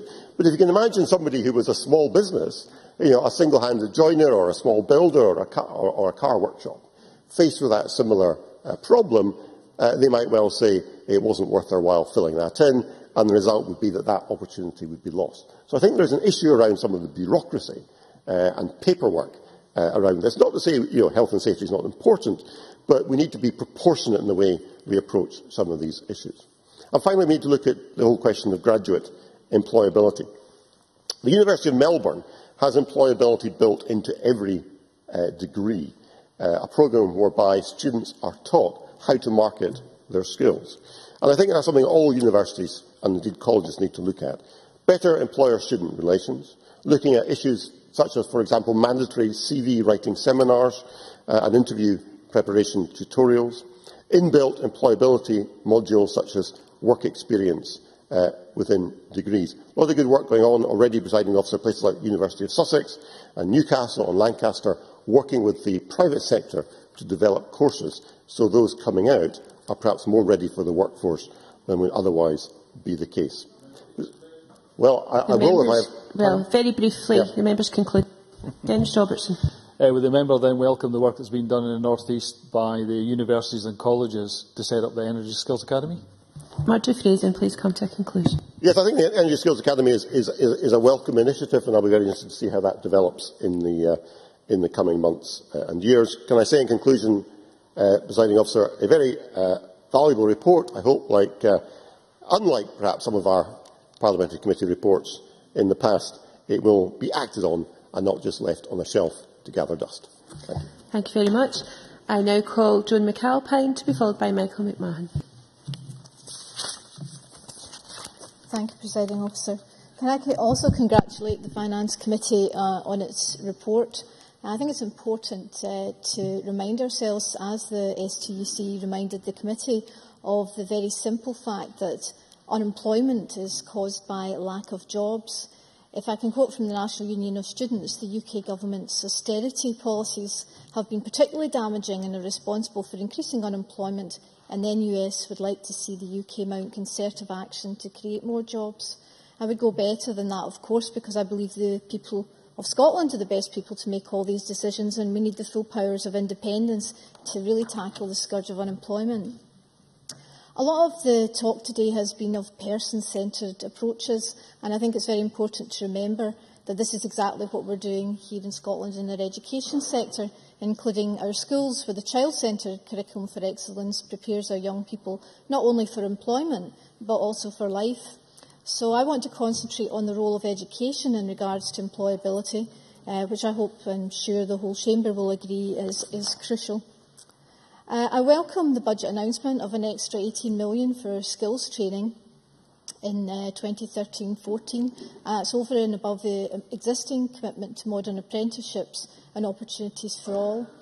I was delighted that the Scottish Government has doubled the number of modern apprenticeship starts since 2007, and indeed exceeded its own 25,000 target last year, giving starts to 26,427 modern apprentices. But it's keeping education free for all that we must not take for granted in improving employability, not just for graduates, but right across the economy. Our universities are among the best of the world, with a research record far ahead of our population. They are an economic as well as an intellectual engine, and it's vital that they continue to get the support they've received from the Scottish Government to date. Free access to higher education means that Scotland is bucking the UK trend. Over 50,000 fewer people across the UK started higher education courses this autumn than did so last year, except in Scotland, where university uptake is up, highlighting the benefit of free access. In England, where fees have trebled to £9,000 a year, a drastic drop in people taking places up has occurred, with 6.6% falling, while in Scotland the number of students is up 0.3%. These figures show that Scotland is delivering far more successful policies and outcomes with the degree of independence we already have in the Scottish Parliament, and with the full powers of an independent Scotland we could do the same in all areas currently reserved to Westminster, such as employability. A 6.6% no, I want to make progress. A 6.6% drop in student starts shows just how much damage UK Government's socially exclusive policy is doing south of the border. In Scotland, student debt levels are the lowest in the UK. Figures from the Student Loans Company showed that the average Scottish student loan debt was £6,480 compared to £17,140 in England, £13,650 in Wales and £15,800 in Northern Ireland. This success does not just apply to universities. I'm delighted that the SNP are protecting 26,300 college students from tuition fees. The The Conservatives have been critical of the situation in colleges in Scotland, but I would ask them to look south of the border, where college students are paying up to £9,000 for full-time degree courses. The average student at a further education college south of the border in 2013-14 will pay an estimated £6,200, according to the Office for Fair Access. Also in the area of education, I'm very pleased to see that the budget is further investing in colleges, helping to support students and protect numbers. We're also investing in the college estate through our NPD programme. There will be £200 million to build a new City of Glasgow college, £100 million in new colleges in Inverness and Kilmarnock. And we've also provided substantial capital investment to colleges in Anniesland, Coatbridge, Dundee and Alloa. Finally, I think it's important to remind ourselves that we face unprecedented cuts to our budget in Scotland, and given that fact, the Youth Employment Minister is to be congratulated for the fall in youth unemployment by 4.3% over the year to 21% in the period August to October. I'm sure she'll be the first to agree that there's no room for complacency. But given the restrictions in this Parliament's employability powers, its tax welfare and its powers over the economy, any improvement is a considerable achievement. Thank you. Thank you. And I call Michael McMahon to be followed by Stuart Stevenson. Thank you, Deputy Presiding Officer. I'd like to begin by joining with colleagues in thanking the Finance Committee clerks for their hard work in facilitating the inquiry and producing the report which we are debating today. I'd also like to thank everyone who gave evidence to the committee and made the inquiry such an enjoyable experience. In particular, I found the event I attended in Ardrossan along with the convener very informative and thought-provoking. Coming from Lanarkshire, I was keen to see whether the employment initiatives and skills and training environment in Ayrshire compared more or less favourably with that of the area that I represent. Perhaps not surprisingly, I found that there were many general areas of similarity, even where local circumstances may make the specifics quite distinct. It confirmed to me that overall the conclusions of the committee's report are applicable across Scotland. But what struck me most and confirmed my own prior experience is that the expectations of the private sector are far too often at odds with the structures for employment programmes designed and run by public sector agencies like Job Centre Plus and Skills Development Scotland. And that's why it's right that the report calls for the earliest possible private sector involvement, so that employment initiatives have the best possible chance to succeed in meeting the needs of the business sectors that we will rely on to provide the sustainable economic growth we all desire. A recent meeting I held with a youth training group in my own area highlighted one of the main points raised with us in Ardrossan, that public agencies are so intent on delivering numbers of people through the system that they too often lose focus on matching the needs of employers with the skills and abilities of those who are looking to find work, especially those who are furthest away from the jobs market. A number of participants in Ardrossan commented that they would rather have fewer trainees with longer periods in training than lots of people going through schemes in short bursts, only to find themselves devoid of the employability skills needed to make their transition into the workplace more viable and sustainable. This chimed with what I was told in Lanarkshire, where there is a genuine concern that SDS is so focused on inputting large numbers of job seekers that they are not effectively delivering people into the workplace in a sustainable way. Too often it would appear that the SDS identify the outcome they want and then try to fit round small medium enterprise pegs into square training place holes that they've designed to meet their targets but not the needs of the business community. And that's why another conclusion of the committee's report is so important to emphasise. There really has to be much more robust, independent evaluation of current Scottish Government skills and employment initiatives. There has to be evidence produced which will show how employment programmes actually support people into sustainable and valuable worthwhile employment, rather than just counting the number of people who go through the system. Now, often we hear that businesses and government are under intense pressure to become more strategic about developing and assessing employability initiatives and the skill sets that need to be created to meet current and envisaged skills shortages. Business groups claim to be linking strategic planning more directly with training, development and recruitment, and while our education and skills system claims to be moving towards skill-based outcomes. And those messages were delivered throughout the inquiry and were delivered repeatedly. And government agencies were identified as being keen on certifying learners' employability skills, be they modern apprenticeships, SVQs or other vocational courses, as a means of indicating that people have been enabled to negotiate their transition to the world of work. But what is missing is the robust evidence we need to be sure that that is actually what is being achieved. And what our inquiry shows is that while employers and educators know that the development of skills is essential to Scotland's competitiveness and growth in highly competitive global markets, they find it difficult to take effective concerted action to establish programmes for delivering them. The evidence is just not there to sustain any argument that that is what is the outcome of those programmes. So whether they disagree or not with this opinion, SDS appear to me to be unclear about what employability skills are, how they are connected to one another, and how to approach the process of developing them. And the early problems appearing in relation to my world of work are clearly evidence of this. And while I wouldn't, in general, just attack my world of work, I want to see good initiatives being brought forward, and if information technology can be used to enhance the learning experiences of young people. Can I just make this point, and then I'll take your intervention, Minister?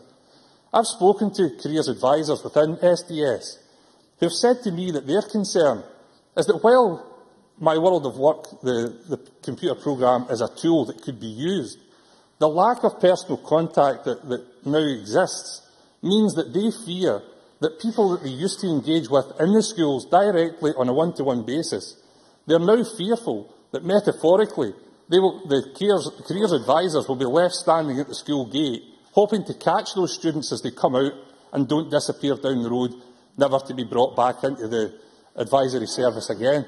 So there are problems, and it's not good enough just to say that my world of work is a great idea. It may well be, but when there are problems that are being identified, they have to be addressed.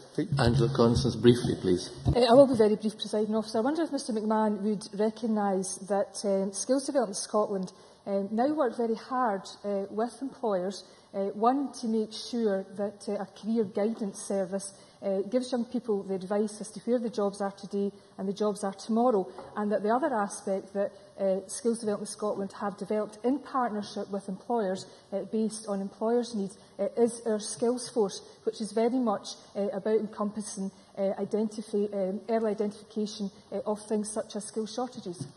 I don't dispute that at all, Minister. The point I'm making is that repeatedly throughout our inquiry, the connection between that, the connection between the tools that the SDS are using is not being made, and there is no evidence that the outcomes are being delivered in the way that you would hope. So from the evidence I heard during the inquiry, that longer-term strategic thinking and planning of sustainable long-term deliverable outcomes has been sacrificed on the altar of short-term target-driven results. This inquiry should teach us that lesson, and this debate should help convey that message further.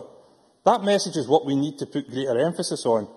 Quality of training over quantity being put through the system with too little or too limited effect. It remains to be seen if the Scottish Government will hear the message of the Finance Committee heard and create the space to deliver the long-term strategies this inquiry strongly suggests we need, and I hope that they will. Right. Thank you very much. Now, Colin Stewart-Stevenson to be followed by Hans Malik. 6 minutes, please.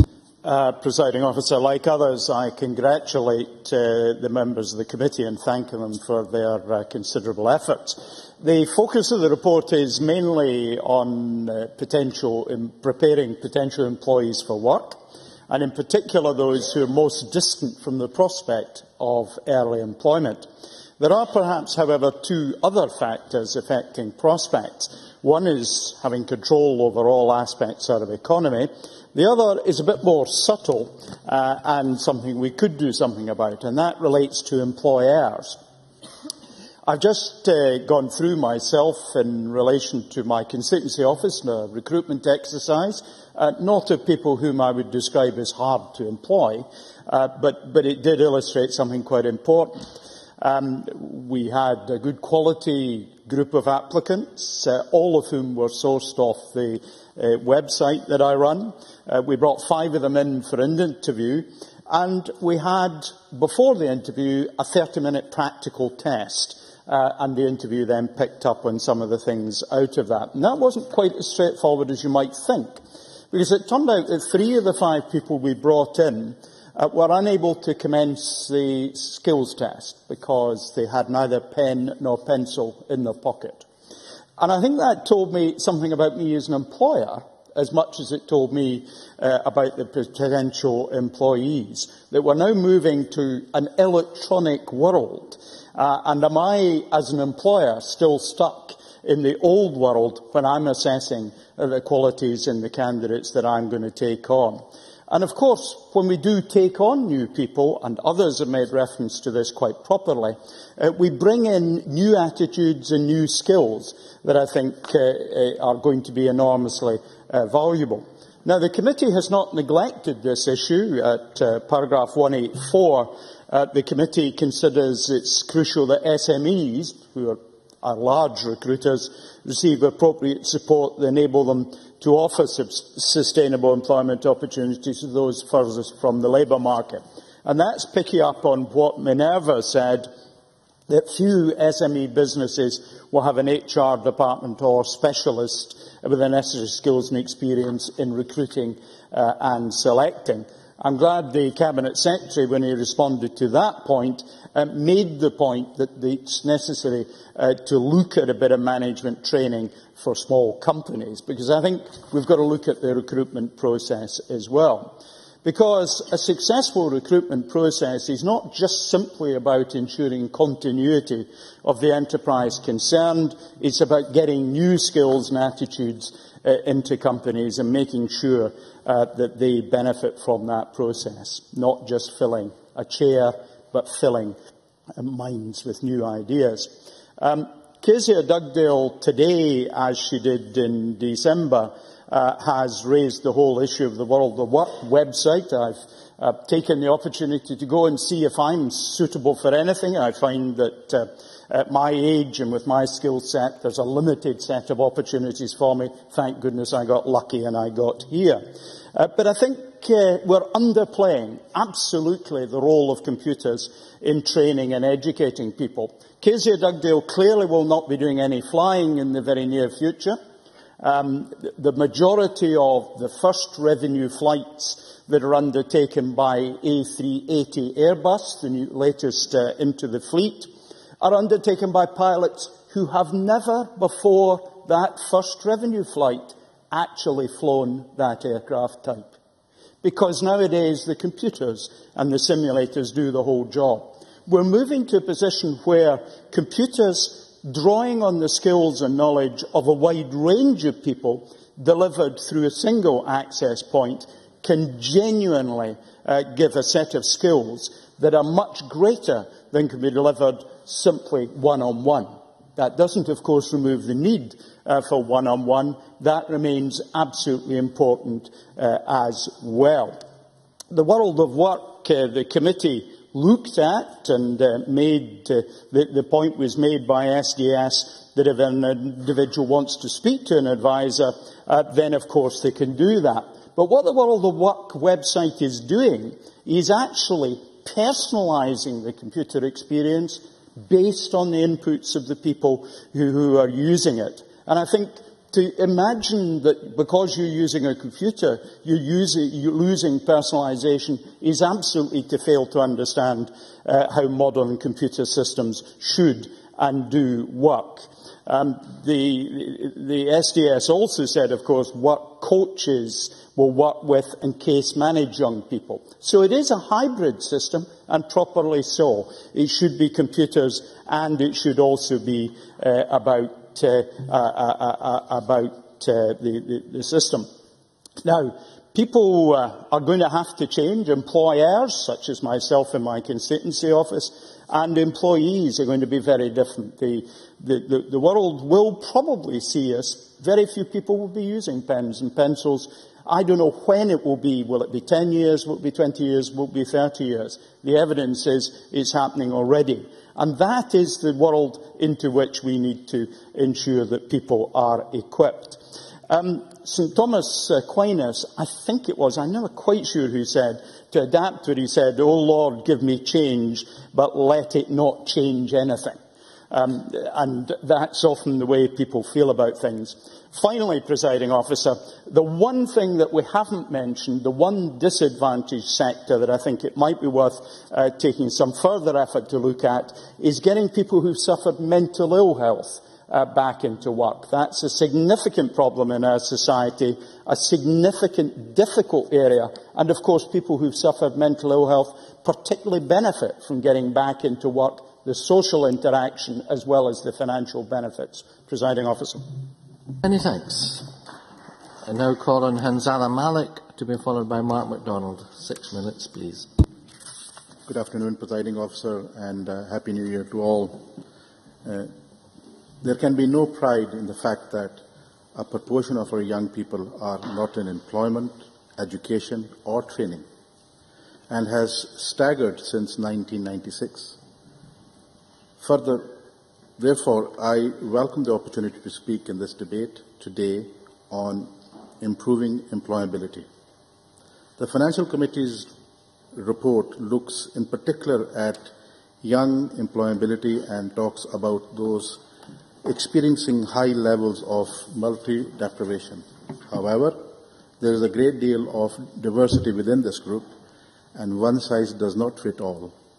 It never has, it never will. I wholeheartedly agree with the report's findings that there is a need for a package of support that is flexible enough to deal with a variety of needs young people face today. One issue that I believe should be recognized is the large impact of youth unemployment amongst the ethnic minority young people, with unemployment approximately twice that of the indigenous community. Modern apprenticeships are a good first step to combating this. However, Skills Development Scotland figures show that visible ethnic minority communities, particularly in modern apprenticeships, has only 1.2%, which is very sad a figure. We in Scotland need to get our act together and work to reduce unemployment. Hence, the government needs to get out there and find companies who would be interested in investing in Scotland and give our skilled, willing and hard-working workforce an opportunity to prove themselves. Businessmen like Willie Hockey and Glasgow City Council have supported the modern apprenticeship. These efforts are very welcome. They are to be encouraged right across Scotland. And I think time and time again we fail to recognize the importance industry can play in supporting these issues. We fail to recognize and understand the contribution that is made by many business people out there. And we have never gone out of our way to not only encourage them, but to congratulate them for that effort that they make on our behalf. I would like to also ask the Cabinet Secretary if the young employment policy had been equality impact assessed. It would be interesting to see the findings for that. Many of the schemes mentioned in the report that are focused on school leavers, and on the school leavers and colleges and people who are dropping out of higher education. However, what it perhaps doesn't do is address many of the other issues in other communities where we still have young people who have perhaps left first-time unemployment and have not been able to be re-employed in terms of their training. I want to remind the Cabinet Secretary of the cuts made to colleges. I know it's a sore point, but it's an important one. And I have to say that there was a shortfall that was recognized. The First Minister had to apologize for that. And whilst I would not wish to ask the First Minister these questions, but I have absolutely no hesitation in asking the Ministers and the Cabinet Secretary, What are they actually going to do about it? The shortfall that was recognised, are we going to reinvest that in our colleges? Are we going to add it to the next year's budget for our colleges in Scotland? Let's not make that apology a hollow one. Let's actually put that right. Our colleges do a wonderful job. No one has questioned that. Our colleges have done so much in the past and historically. I think it was quite sad that when the Cabinet Secretary had suggested that there were some courses that were perhaps not worthy of support. I don't believe there is any college course that is not worthy of support. When people talk about flower arranging as not being an important issue, believe me, you try and get somebody to put a bouquet together for you, you'll soon find out how important that is. There are no jobs there are no training courses that should be undermined. I think we insult our young when we suggest that that's the case. Not everybody is going to be a rocket scientist, but everybody is part of this community. They're part of our responsibility, and they're part and parcel of the structure of Scotland. And they have to be supported. And if it means they haven't to go to colleges for courses, that's exactly what should happen. And lastly, Presiding Officer, I really need to say that we as a nation historically have proven ourselves time and time again. There is absolutely no doubt in my mind, and I'm sure anybody else's mind, that our young, given the opportunity, can produce, can perform, and can outdo anybody else. It's a matter of record. I'm not just boasting that because I'm Scottish. It's a matter of record. It is there in black and white. It's there in history. We can do it given the opportunities. Let's do that. Thank you. Thank you very much. Now calling Mark MacDonald to be followed by Jean Urquhart. Thank you very much, Presiding Officer. Can I welcome this debate? I was a member of the Finance Committee for a large part of the debate, although that was some months ago, but I do think that the debate is timely. I think that the inquiry by the committee was timely, and I congratulate those committee members, past and present, who put the work in to developing the report that we are now discussing today. Can I also extend the greetings of the season and wish everyone in the Chamber a very happy 2013. I think one of the things which comes across both in the report and in the evidence and the discussions that were had in the committee when I was there is that the key to this approach is partnership. I don't think any one sector has either a monopoly of wisdom or indeed a monopoly of responsibility in terms of delivering better outcomes and improving employability within Scotland and improving opportunities for young people who find it difficult to get into employment.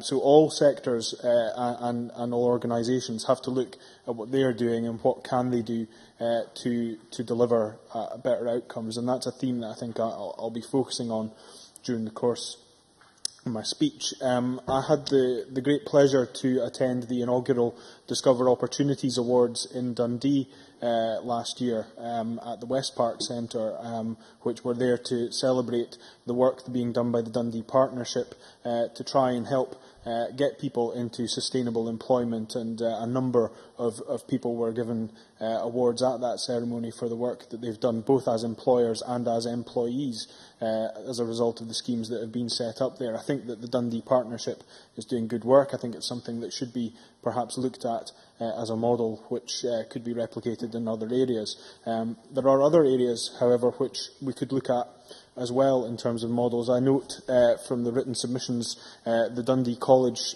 put in its case study around its PACE, Pupil Access to College and Employability programme, and spoke about the successes that have been had there.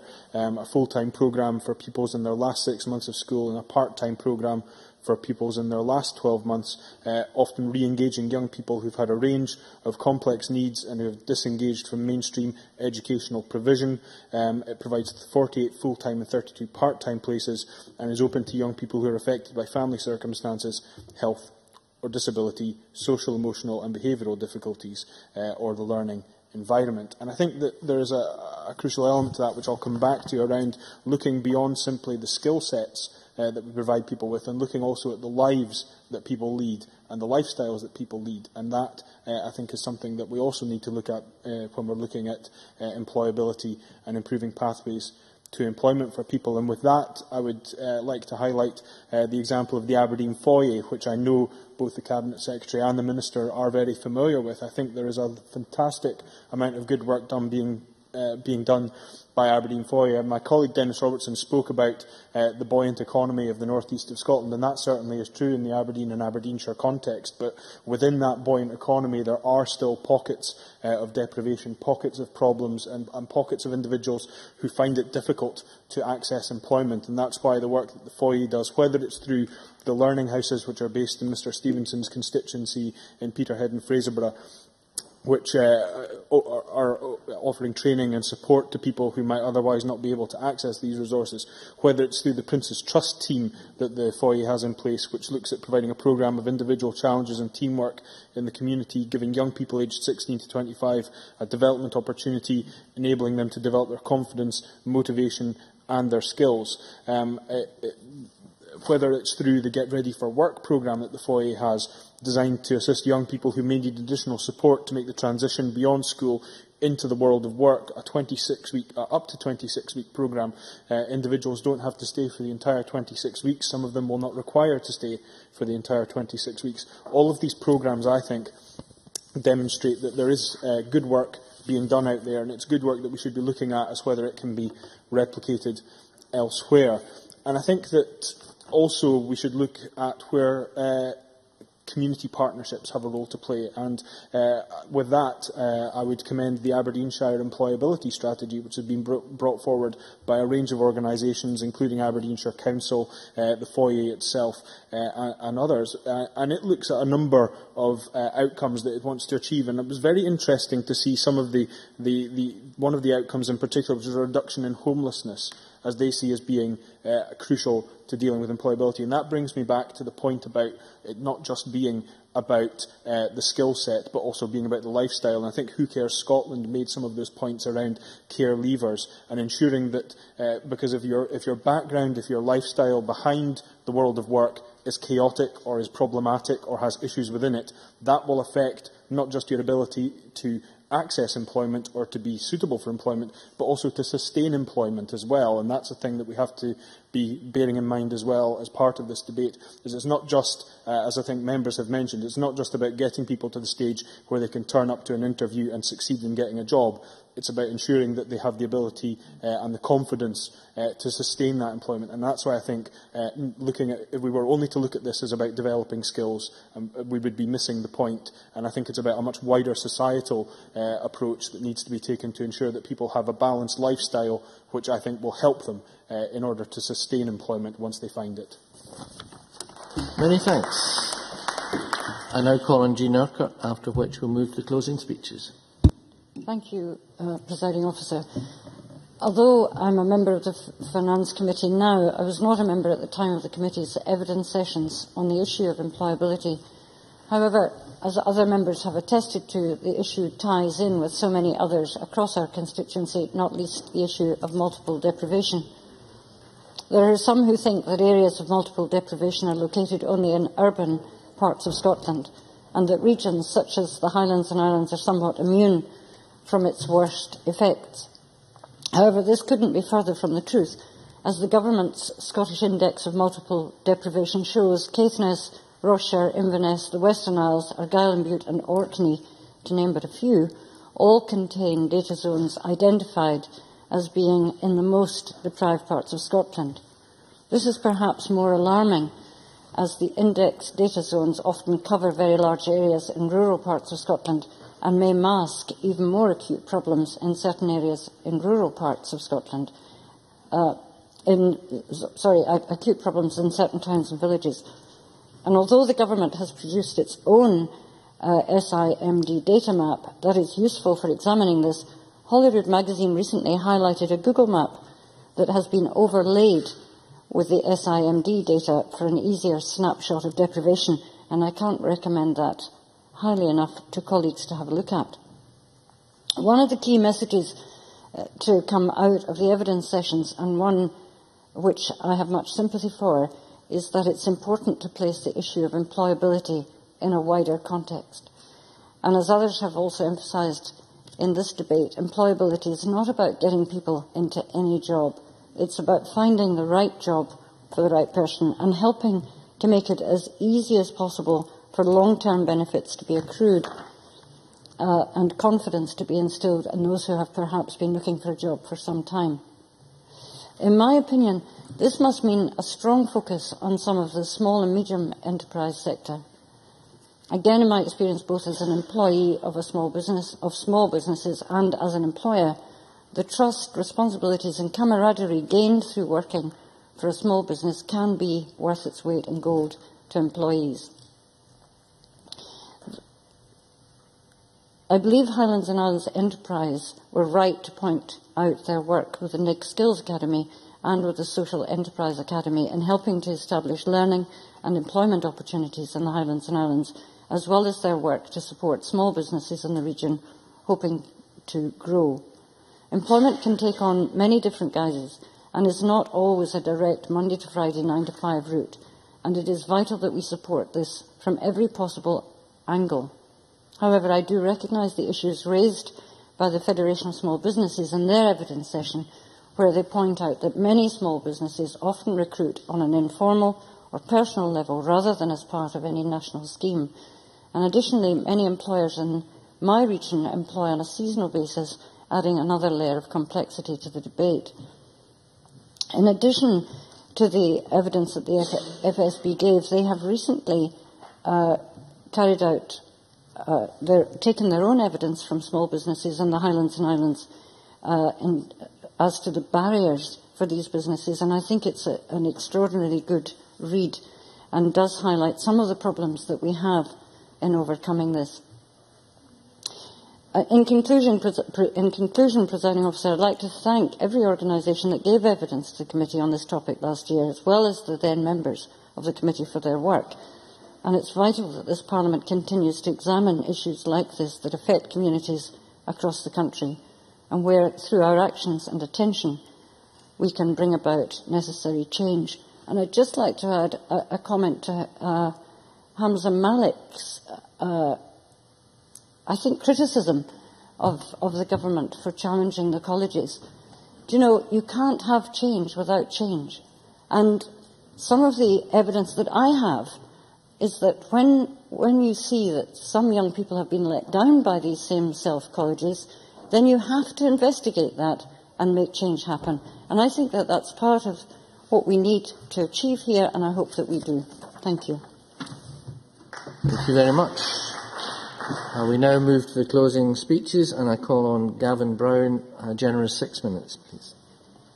Thank you, Deputy Presiding Officer. I think we've had a very useful debate in the Chamber this afternoon on the Finance Committee report, and weight and experience has been added to that report by individual MSPs who do not serve on that committee, but who have brought their own individual experiences to the Chamber, and I hope that can help the Government reflect on its response more formally to the committee.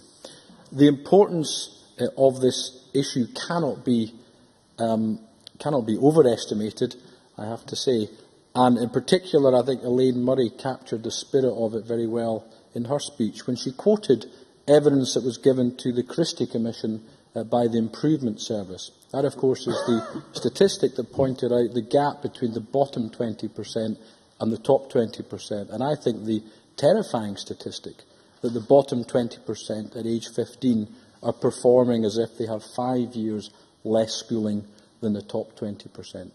That sends it out loud and clear, I think, to all political parties across this chamber that there is much that needs to be done, but also that when the gap is as large as it is, it's going to take an enormous amount of effort and time to get meaningful change. That's why the tone of the debate today, I think, was extremely important, because the solutions that we put in place have to outlive the political cycle and probably have to outlive several parliaments if they are to make any meaningful difference at all. I want to return just very briefly to the issue of single-year funding for the third sector, which I focused all of my remarks on in the opening statement. Now, the Government, of course, since I spoke at the opening, haven't had a chance to respond to it. But I just want to repeat that I hope they give serious consideration to what the committee has requested and to also what SCVO has said in their briefing. With the absence now of ring-fencing to local authorities, a measure with which I agreed, it's very difficult for the government to demand action, but I think by simply shining a light on the issue, particularly in a confidential manner so that third sector organisations individually speak up, by shining a light on it, I think we could see a big difference in terms of outcomes, and I encourage them to do it as soon as they possibly can. Those organisations signed up to the joint third sector statement, and I think the government is perfectly entitled to ask why many organisations aren't living up to the ideals of that statement. Another issue that I think was touched on in debate and the report, and one that I think is fundamental, is looking at how these initiatives are being evaluated. Again, the government has made the right noises in relation to this issue. Mr Swinney, at the committee on the 31st of October, said, underpinning all those efforts is an emphasis on getting the best possible value from the range of investments that we make. Evaluation is key. Now, I accept that there is a balance to be struck. Effort and resources you put into evaluation take away time and resource from the front line, and so you don't want to over-evaluate because it can hamper you in terms of what you're doing. But I think from the evidence that the committee has seen, the evaluation at the moment simply isn't taking place. Indeed, the government said, again in giving evidence to the committee, the government has not undertaken a self-standing independent evaluation of all those programmes to then decide whether to continue funding. It's worth dwelling on a quote which Malcolm Chisholm actually touched on. He didn't give the exact quote, but he quoted from the same report by the Joseph Rowntree Foundation entitled The Impact of Devolution on Employment and Employability from 2010. And they talked about evaluation too, and they said at present, in relation to employment and employability, we can document much action, but little strong evidence of resulting improved access to jobs, earnings and progression in work when compared with a control group. They implored the government at that time to invest heavily and to look very seriously at evaluation, and the committee again, I think, has reiterated that. There needs to be robust, independent evaluation of these initiatives. Money is tight, Deputy Presiding Officer. It's important that we get best value for money that is spent, not just good value. And actually, a lot of the other issues the committee was looking at depends upon robust evaluation. If we're to look at the relative successes of interventions, it's very difficult to do that without evaluation. If we're looking at barriers to success, very difficult to do that without evaluation. And looking at what further action could be taken, again, difficult to do that without serious evaluation. The final issue on which I wish to touch in the last minute, again made by a number of contributions over the course of the afternoon, is looking at how we improve business engagement. I think improvements have been made in dealing with businesses over the last couple of years, and there are some outstanding examples of businesses all over Scotland getting involved in a number of these initiatives. But I think there's a slight gap or a slight weakness in terms of engagement with smaller businesses. Now, that's not just the fault of government. It's more difficult, I think, for those businesses to engage because the same person may have several roles as well as trying to engage with young people. But the quote was put out there, I think, by Jamie Hepburn when he looked at what the FSB had said in their report, saying that there are more businesses who actually could take on young people furthest from the labour market compared to those that are actually doing it. The gap may only have been about 5 or 6%, but in terms of a difference on the ground that 5 or 6% could make, I think it's well worth the effort and investment. I see that my time is at an end, Deputy Presiding Officer, and I shall leave it there. Thank you. Thank you very much. I now call on Rhoda Grant, a generous 6 minutes, please. Thank you, Presiding Officer. Can I also join other members in wishing everyone in the Chamber all the best for 2013? And I think this was an important debate to start the year with. I found the report extremely useful, and I hope it will add to some of our knowledge and understanding of this very important topic. The report rightly points out the cost to government of unemployment with increased benefit payments and also the loss of tax revenues. And it also talks about the loss to the economy of lost productivity. And we're also told that unemployment causes permanent scars, impacting on future life chances. However, for me, the greatest cost is that to the individual. The health and impact of unemployment is the same as smoking 200 cigarettes a day. And the impact on mental health and self-esteem is absolutely immeasurable. Therefore, we should not demonise those who are unemployed. It just makes matters worse. We need to look at ways of improving employability, find solutions for them. And indeed, if we were to tackle this problem, we could probably also make huge inroads into health inequalities in our country, a problem that has been very stubborn for us for a number of years. The report rightly looks at those who are distant from the labour market, and if I could just touch firstly on one group, and that is the group of looked after children, because they need support beyond their teens. Young people have family support throughout their lives, and we need to replicate this where the state is the parent. Needs to be individually targeted, and indeed I think it was Bernardo's who said in their evidence to the report that interventions of periods of 13 to 26 weeks are often not long enough. And Scottish colleges also talked about periods of 2 years. But we're actually talking about supporting looked after children, and it has to go on further until they are settled into sustainable jobs and able to continue in a self-sufficient manner. And I think a number of people, including Kezia Dugdale, made the point that Scottish Government support stops at the age of 19, and we're looking at a group of young people aged 20 to 24 where numbers of the unemployed are rising in this group. So we need to look at those people beyond the ages of 19, and especially those who are looked after, to make sure that they receive our support. Others talked about access to childcare, and the costs are far too high. Those who have a family often lean on family support for childcare. Again, those who are looked after children have none of that support and are often driven out of work if they go on to have their families. And young people who don't have the support of their own families quite often start having families earlier to have that family affiliation around them. And we need to try and support them through that and understand why that happens. We need one-to-one support, and it's not quantity, we need quality. Individual support to deal with complex problems, and lots of people mentioned those problems like generational unemployment, where nobody in your family has worked. How can you possibly aspire to work as well?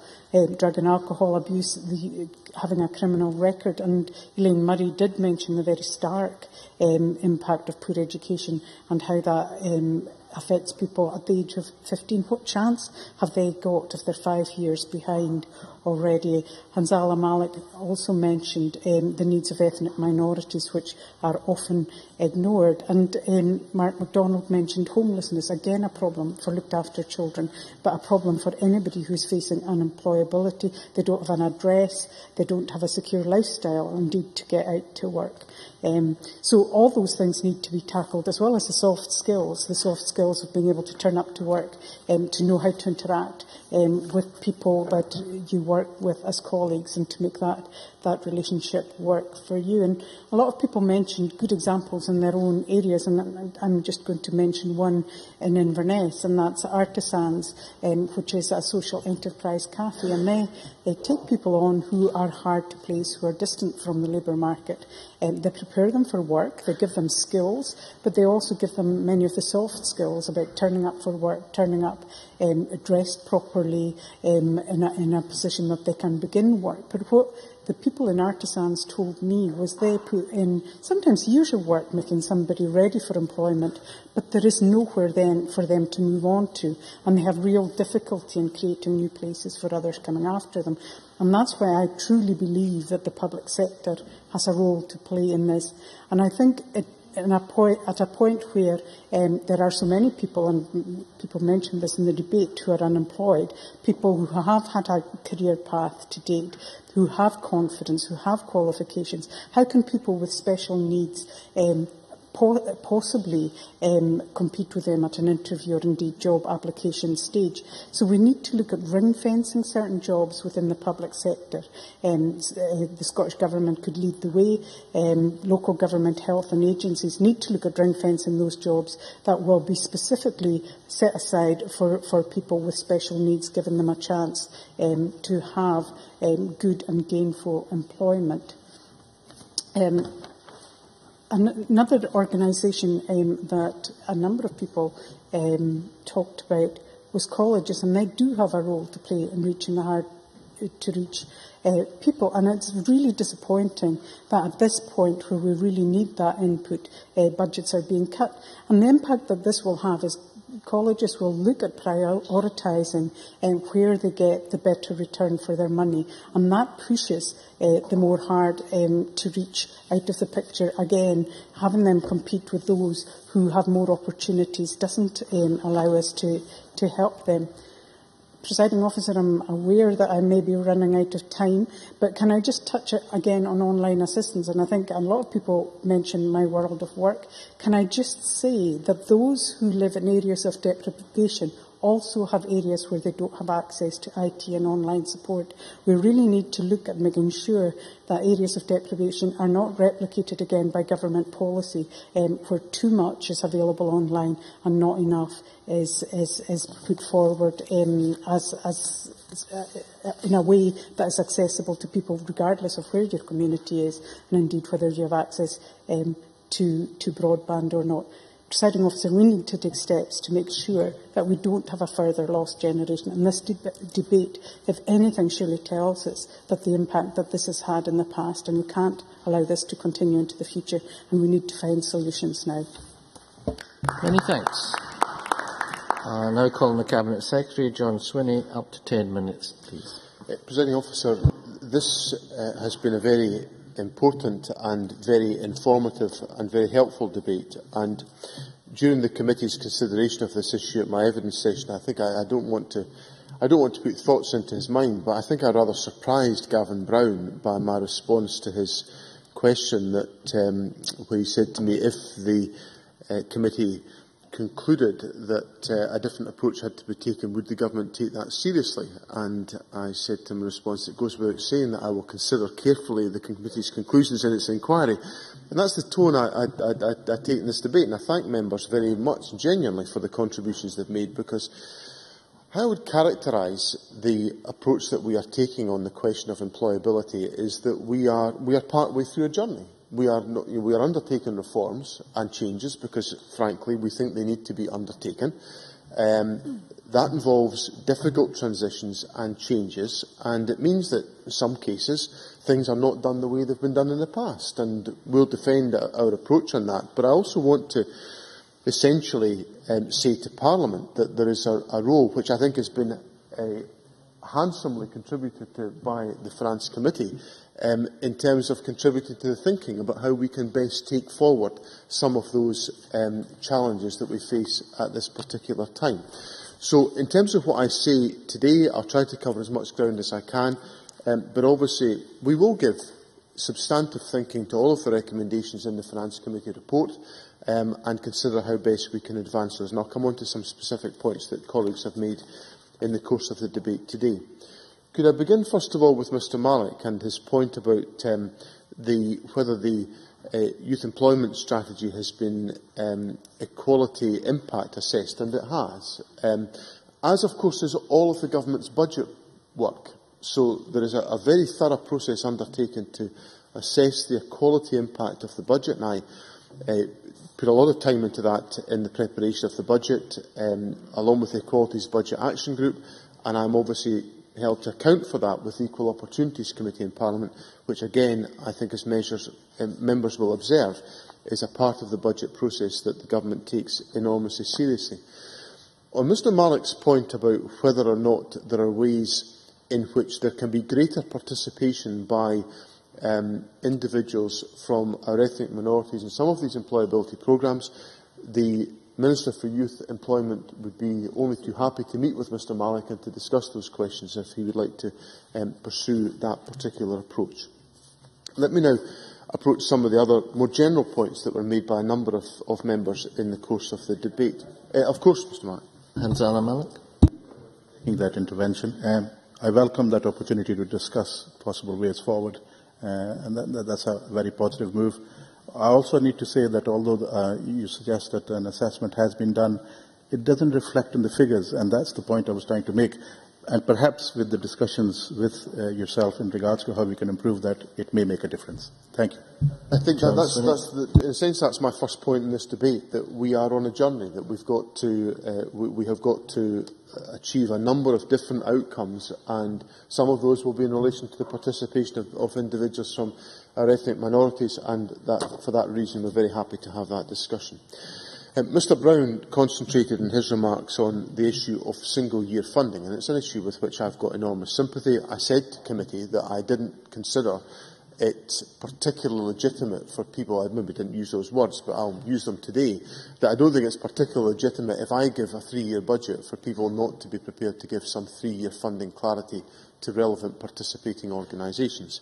I will obviously look at whether there is more we can do, because Mr Brown's point about the removal of ring fencing does remove a certain amount of control, but then I think all of us would agree. I don't think I could find a sustainable argument that would say giving an organisation 3-year funding wouldn't be a better and more clarifying position of their funding arrangements. It somehow could be outclassed by giving them 1-year funding. So I think common sense tells us that that would give us a better approach in that respect. Second, there's been a lot of discussion about engagement with business, and my colleague Jamie Hepburn made a number of points in this respect, as did Michael McMahon. And again, I cited to the committee my experience of dealing with a company at a National Economic Forum who said to us rather bluntly, we don't have time to keep up with all what you lot are on about. We're running a business, and it's a very fair point on behalf of the business.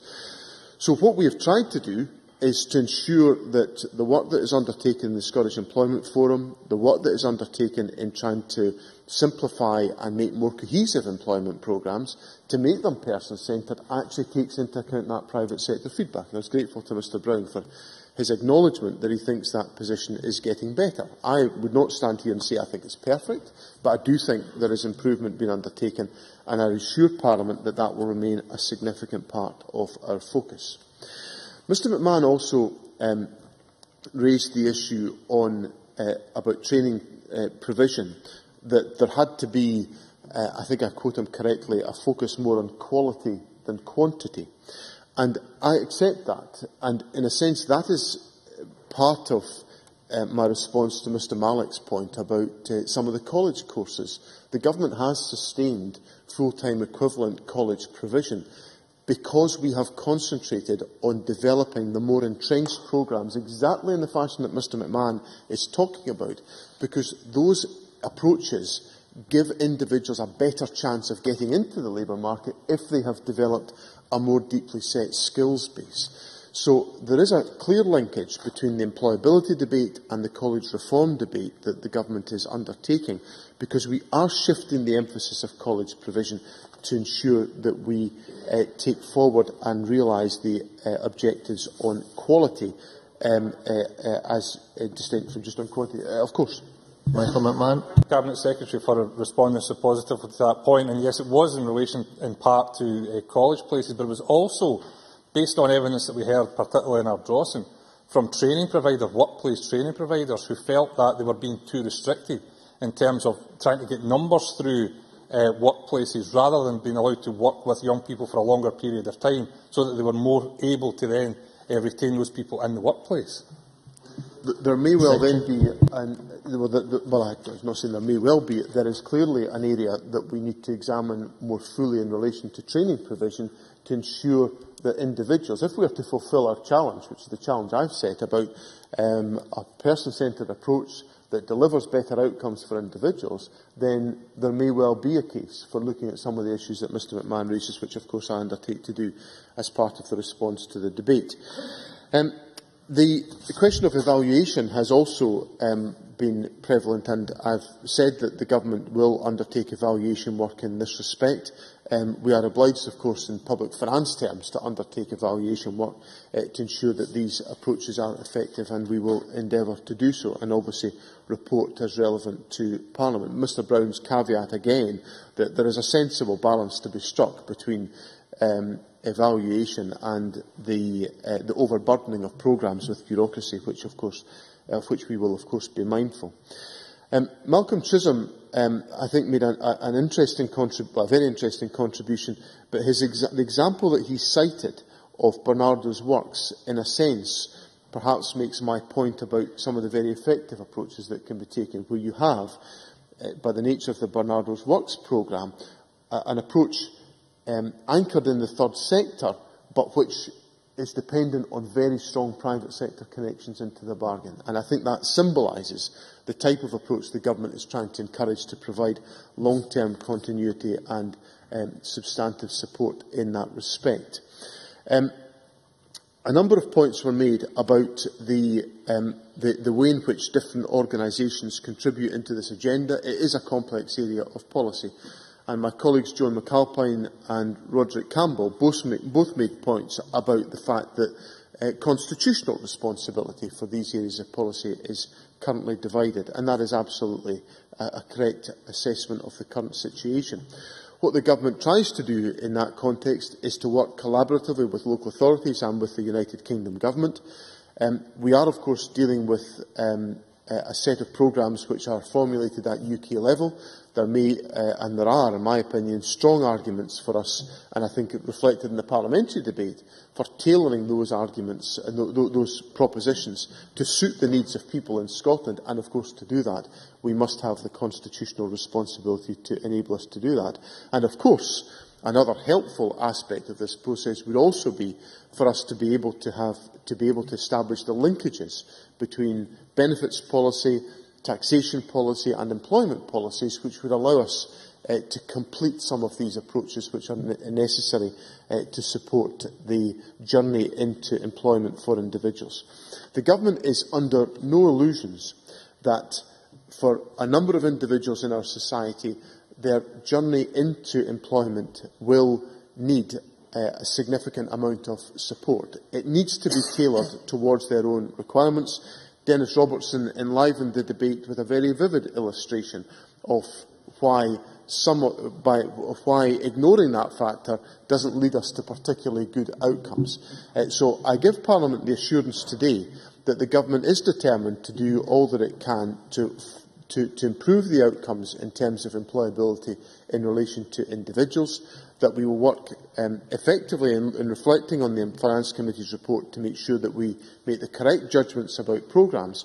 And I can assure Parliament that the constructive tone of today's debate will have a helpful contribution, form a helpful contribution in refining the Government's approach, which is in all of our interests to get correct, because if we get it correct, then we will support many of our fellow citizens back into employment and to contributing to the economic recovery of the Scottish economy.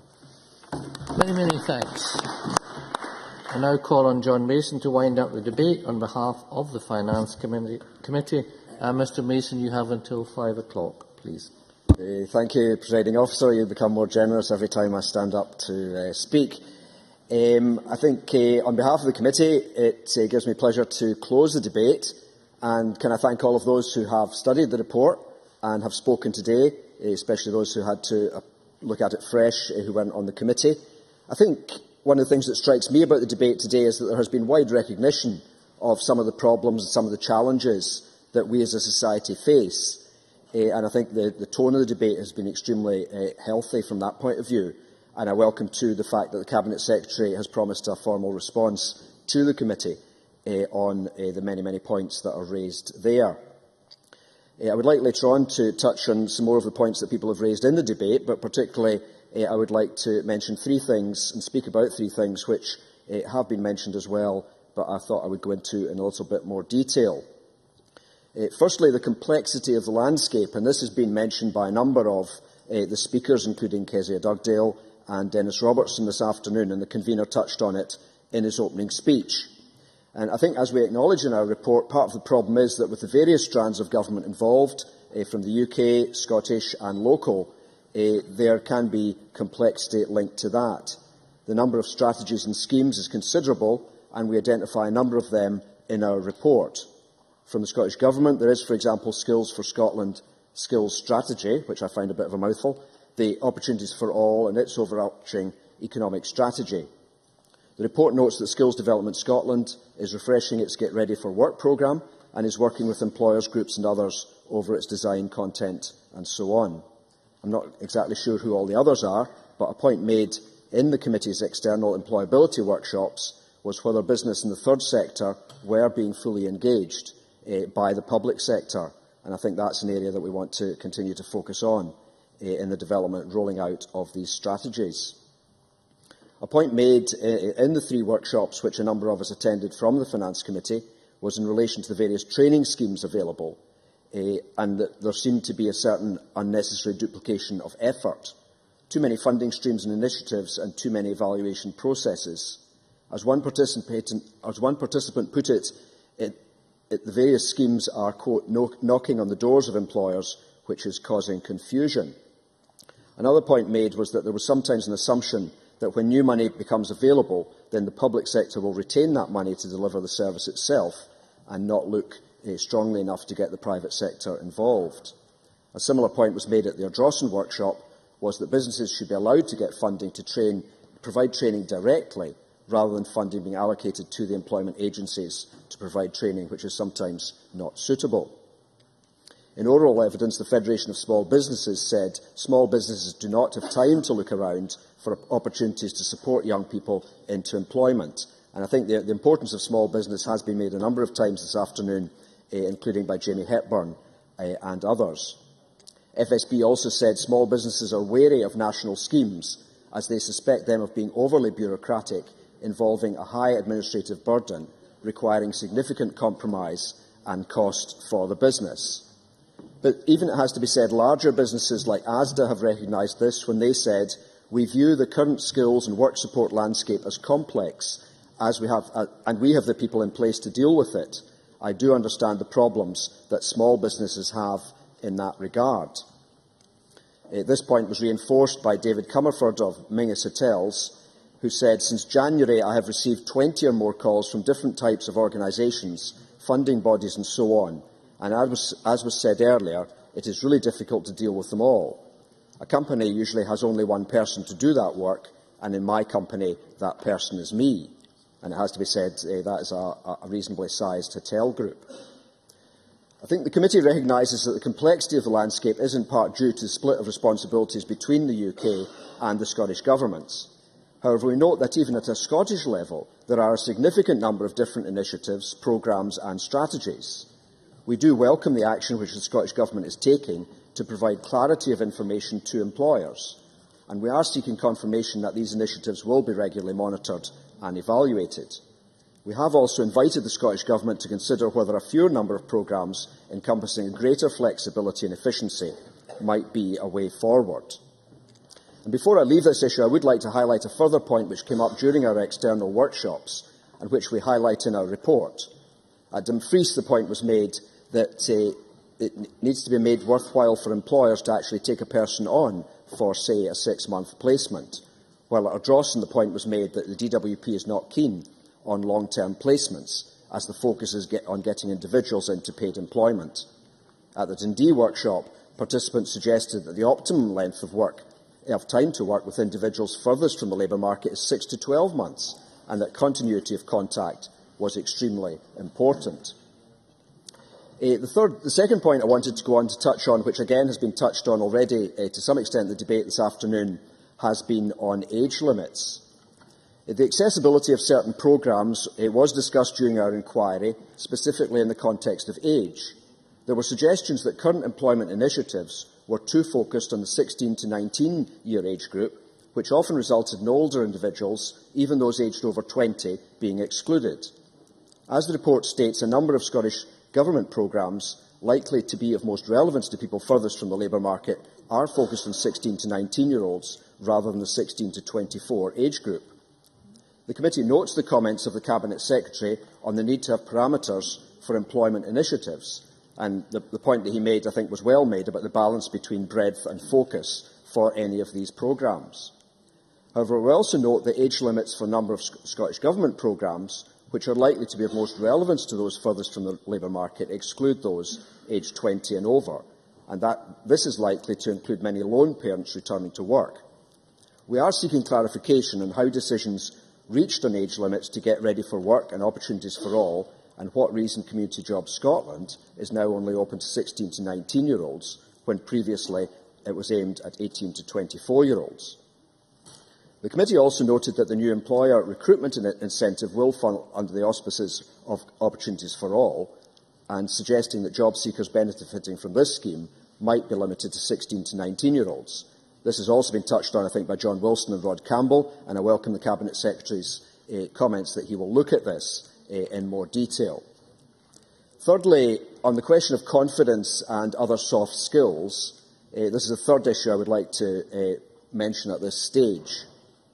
And it featured again in our 3 workshops that confidence and building and developing what we might call soft skills or core skills is quite a challenge, and Murdo Fraser also touched on that. At one of our roundtable discussions, Tricia Hunter of Minerva People Limited said, on the other hand, when we have worked one-to-one with hard-to-place people to find their skills and talents and nurture just one small bit of what they can do, the results have been amazing. In our debate on the committee's draft budget report before Christmas, I mentioned the session which we held with the David Hume Institute and the discussion around Scotland's human capital. While much of that was focused on students and graduates emerging from the higher and further education systems, there is a relevant parallel to draw here. Stephen Boyle of RBS said, "The human capital challenge emerges not with more highly skilled people, but with those who do jobs requiring lower levels of skills and qualifications. If I wanted to worry about something in the human capital sphere in Scotland, it would be that." I think that was a useful point to make. The focus of our inquiry was, of course, on those who might be lacking such skills or qualifications, and I would like to draw attention to some of the comments made at our workshops on this. However, I think my time is becoming a little bit tight, so I shall skip over some of that. Because I would like to comment on some of the points that were made. I think some were very useful, and some have been touched on already this afternoon. But one or two in particular struck me and maybe haven't had quite the comments they deserved. Firstly, on Hansel Malik, he did talk again about college cuts, which I think we've heard before. But one of the challenges for the Finance Committee when we've spoken to all the other committees has been, if you would like more money for one subject, you really have to tell us where you would like that money to come from. And if it is to be that the universities or whatever have to receive less, then let's hear that. I thought Murdo Fraser's point about work experience is pretty vital. This came up quite a lot in the committee, and I think I'd certainly like to talk about it a bit more on Thursday if I get the opportunity to speak there. My own niece is at the University of Sussex, which he mentioned, where at least 1 year often, I think, of a degree course is taken out on really intense work experience, and she, for one, certainly seems to be benefiting from that. I also, just yesterday, had somebody in my office assessing my office for health and safety, which took about 25 minutes, and I hope was worthwhile for the youngster that's coming to us next week. I do very much welcome the fact that the Cabinet Secretary is open to new thinking and methods, and the quality and quantity getting a balance in there. And so, in conclusion, Presiding Officer, I think this has been a useful inquiry. I hope that the evidence given, the discussions that we held and the report which the committee has produced will make a useful contribution to improving the opportunities for those furthest from the job market, and I support the motion in the name of the convener. Many, many thanks.